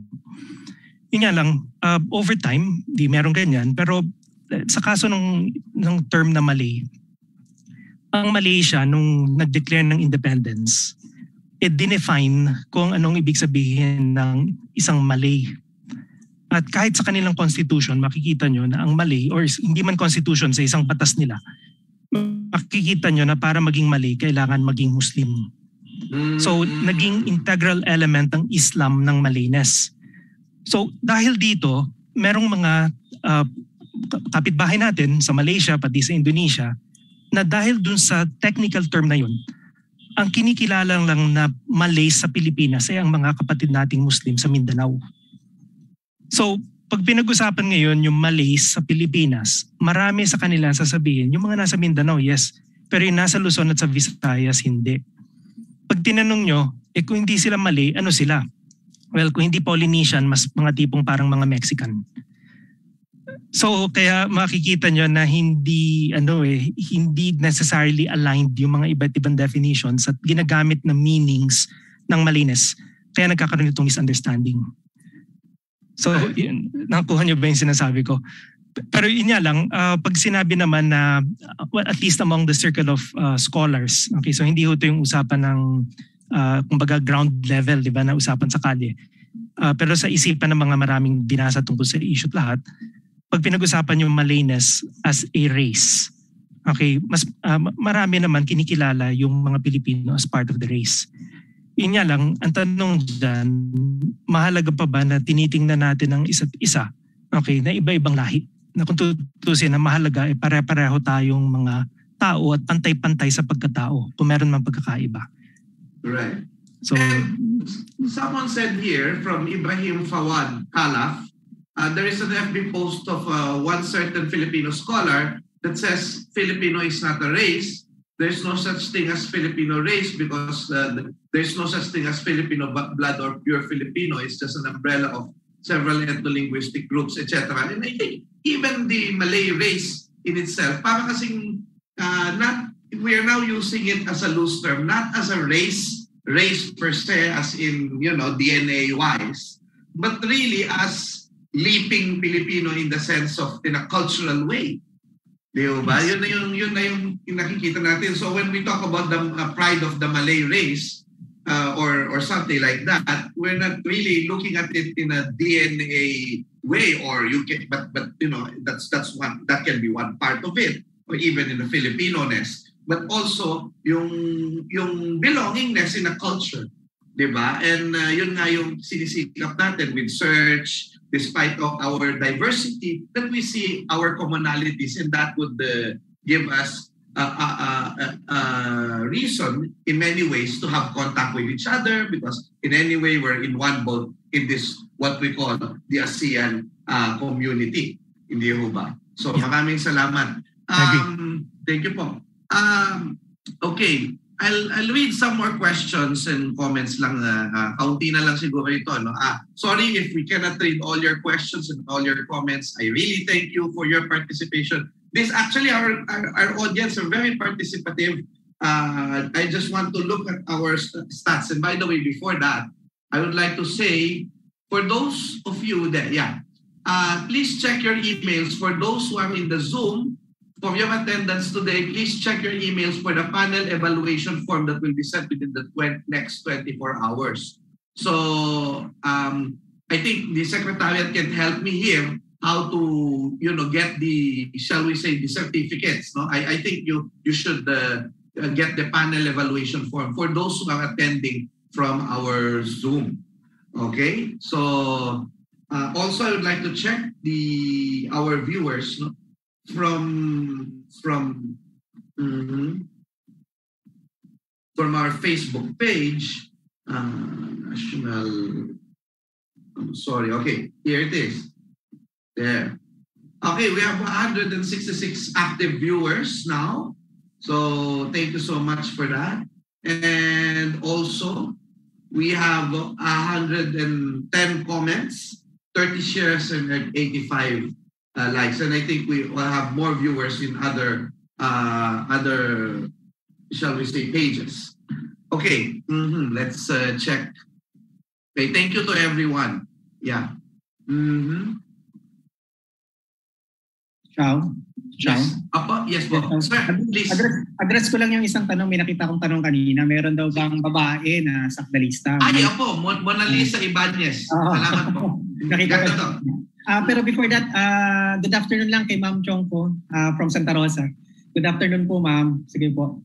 Ang kanyang grandfather ay isa sa mga top officials ng Sakdalista movement. No? Nung tama yung sinasabi ni Ma'am, nung na-excel si Benigno Ramos, ang nag-take over to manage the group ay yung kanyang grandfather. Wow. So to address yung Sakdalista na babae, may mga babaeng sakdalista. No? Sa katunayan nga, merong isang balangay, may branch ng sakdalista sa Cavite na yung mga members ay kababaihan. So meron silang set of president, vice president. So may isang balangay sa Cavite, specifically sa Cavite, ang nagtatag no, na puro kababaihan. Tapos doon sa mga contribution, may minention ako kanina na isang tula na babae. Actually, isa lang siya sa maraming babaeng contributors ng tula. Marami pa sila na nag-contribute. So hindi ito puro kalalakihan. Malaki rin po yung gampanin, yung role na ginampanan ng mga kababaihan no, sa ating kasaysayan, lalo na po nga sa pagtataguyod ng ating kalayaan no, sa panahon ng mga Amerikano. So yun. So meron po mga kababaihan sa sakdalista. Ayun, salamat po. At syempre, hindi ako nagkakamali. Sakdalista din itong nanguna dito sa Abuyaw. Kung di ako nagkakamali. Yes. Salud Algabre. Oo. Salud Algabre, Generala. No, na siya yung nagsabi na talagang quotable quote na nagsabi na walang himagsika na nabibigo. Ang lahat ay isang hakbang tungo sa tamang direksyon. Yun. We're now down to our few. I'm sorry, there are so many questions, but we will now go down to our last few ones. I would like to read a comment from one of our conveners for Dr. Fernando Santiago. While the Philippines was Hispanized, did the Ilustrados reclaim our Malayness through their historiography? Thank you for the 2 lectures. Okay, so ganito po yan. To begin with, kaya nila kinilala na sila yung Malay dahil sa Western social science. Kagaya ng sinabi ko nga po na hindi nila ginagamit yung salitang Malay to describe themselves. Di ba? Kami Tagalog, kayo baka Bisaya, baka sila Ilocano, Kapampangan. Pero habang nasa Europa, na-expose itong mga scholars natin na kasama ng mga ilustrado dito sa taxonomy na ginagamit. Okay? At nung makita nila yung Malay as a unit to define our group of people, at dyan po, medyo malaki role ni Ferdinand Blumentritt sa pag-enlighten kay Rizal. At si Rizal naman ganun din na nagbabahagi ng kanyang pananaw dun sa issue. Pero saka nakita ni Rizal na sandali, oo nga, mali nga tayo. So in other words, kaya parang Western,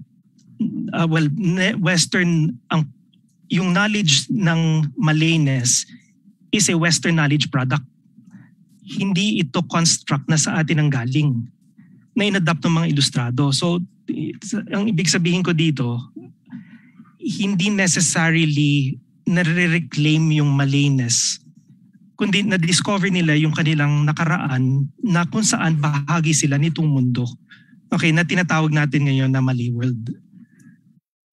So mas sa kultura, okay, pero yun nga, produkto sila ng kanilang panahon, kaya nakikita rin nila yung sarili nila na kabahagi noong lahi. So sana po nasagot ko yung tanong. Yeah, tama.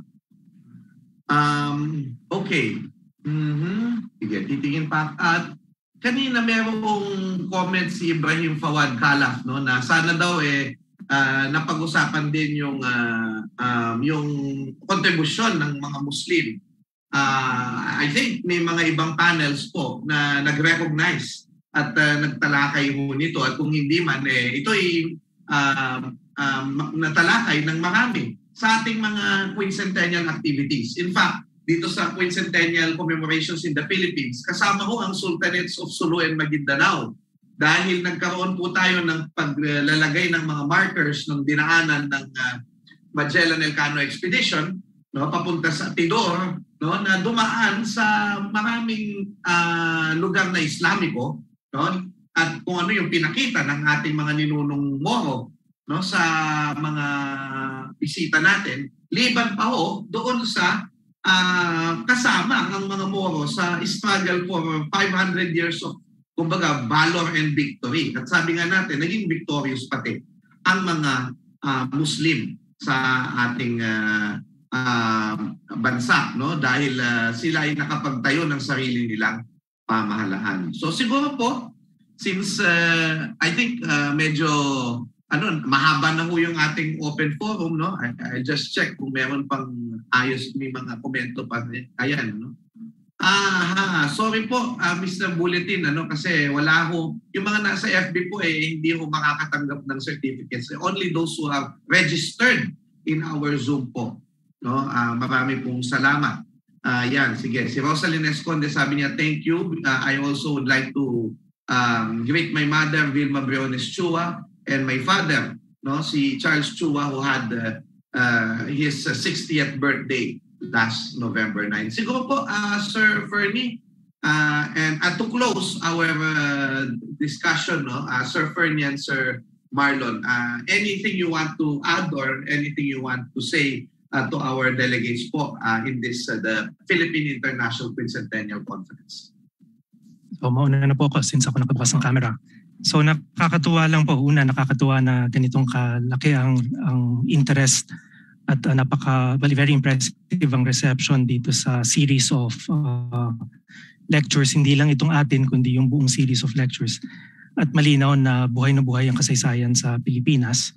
Ang akin lang po naman, habang inaalala natin ang halaga ng pagdating ni Magellan noong 1521 sa Pilipinas, natandaan din po natin na 125th anniversary rin ng Philippine Revolution of 1896. At kaya nga po, medyo parang nalihis ng konti yung panels natin ngayong araw, pero kagaya ng pinakita namin, meron din namang connection.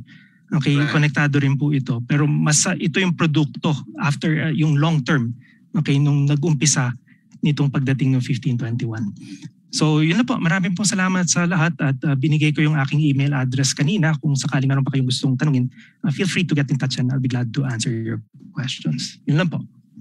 Good day. Ayan, maraming pong salamat, Dr. Fernie. In the Zoom, we actually have 236 participants. So imagine mo, no, hindi na magkakasya yan sa ating mga venue sa Lasal. No, kung sa Lasal tayo nag-conference. So thank you. Wow, talaga naman. This is really public history in action. And I think I have to say this, that the Department of History of the Lasal University would like to strengthen our public history and heritage component, no, sa ating mga courses. So we would like to call Dr. Marlon De Lupio, no, one of our social historians, no? Dito. Yes po. Address ko lang yung isang tanong. May tanong kasi kanina. Meron ba may sakdalista daw ba sa Visayas? Actually, meron din. No? Meron sa Cebu, Leyte, Bohol. So, meron dyan. Tapos, meron din sa Mindanao, Davao. So, may mga sentro kasi. Meron ako isang nasa Liksik na meron silang na nagdi-distribute sila doon ng mga newspaper. So makikita kahit na initially Tagalog province ang core, 'di ba? Ang core members nito. Kasi nga Tagalog yung wika na ginagamit. Kumalat no yung samahan from Luzon, Visayas and Mindanao. So siguro bilang panghuli, ako po ay nagpapasalamat sa lahat sa pagdalo po sa araw na ito. Na yun nga, given po yung limitation that we have, 'di ba? Parang mas naging productive pa kasi mas marami tayo ngayon kumpara dati pag face-to-face, di ba? Mas kukonti. So ngayon mas marami ang nare-reach po ng ng dialogo, di ba? Ng pakikipagtalastasan sa kasaysayan. So muli maraming salamat sa pagdalo at ingat po tayo lagi. No? Yeah. Wow. Maraming salamat Dr. Delubio and Dr. Santiago po. No? And so I would like to end our session today by quoting Emilio Jacinto in his essay, Gising na Mga Tagalog. Sabi po niya, saan napatungo ang dahas at tapang ng inyong mga magulang? Niyong sila'y nakipaglaban sa mga taga-ibang lupang yaan nang di pagharian ng sino mang pusong itong bayang Tagalog.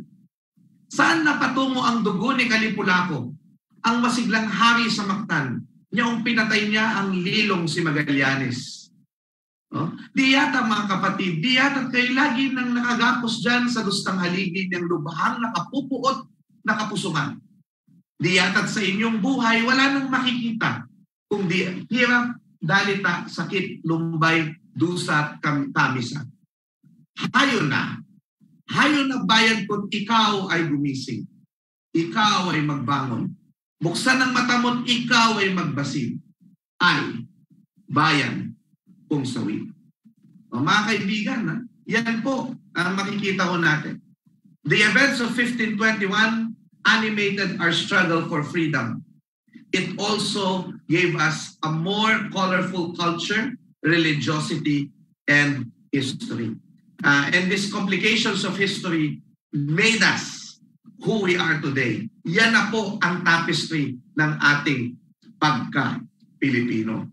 Kaya marami pong salamat po mula po sa De La Salle History Department, gayon din sa ngalan ng National Historical Commission of the Philippines, Department of Foreign Affairs, sa pakikiisa po natin sa Quincentennial Commemorations in the Philippines, sa Year of Ancestors 2021. Marami pong salamat. Ako po si Xiao Chu, isang public historian, nagsasabi po sa inyo, no? Makasaysayang Quincentenaryo sa ating lahat. Mabuhay ang Pilipino.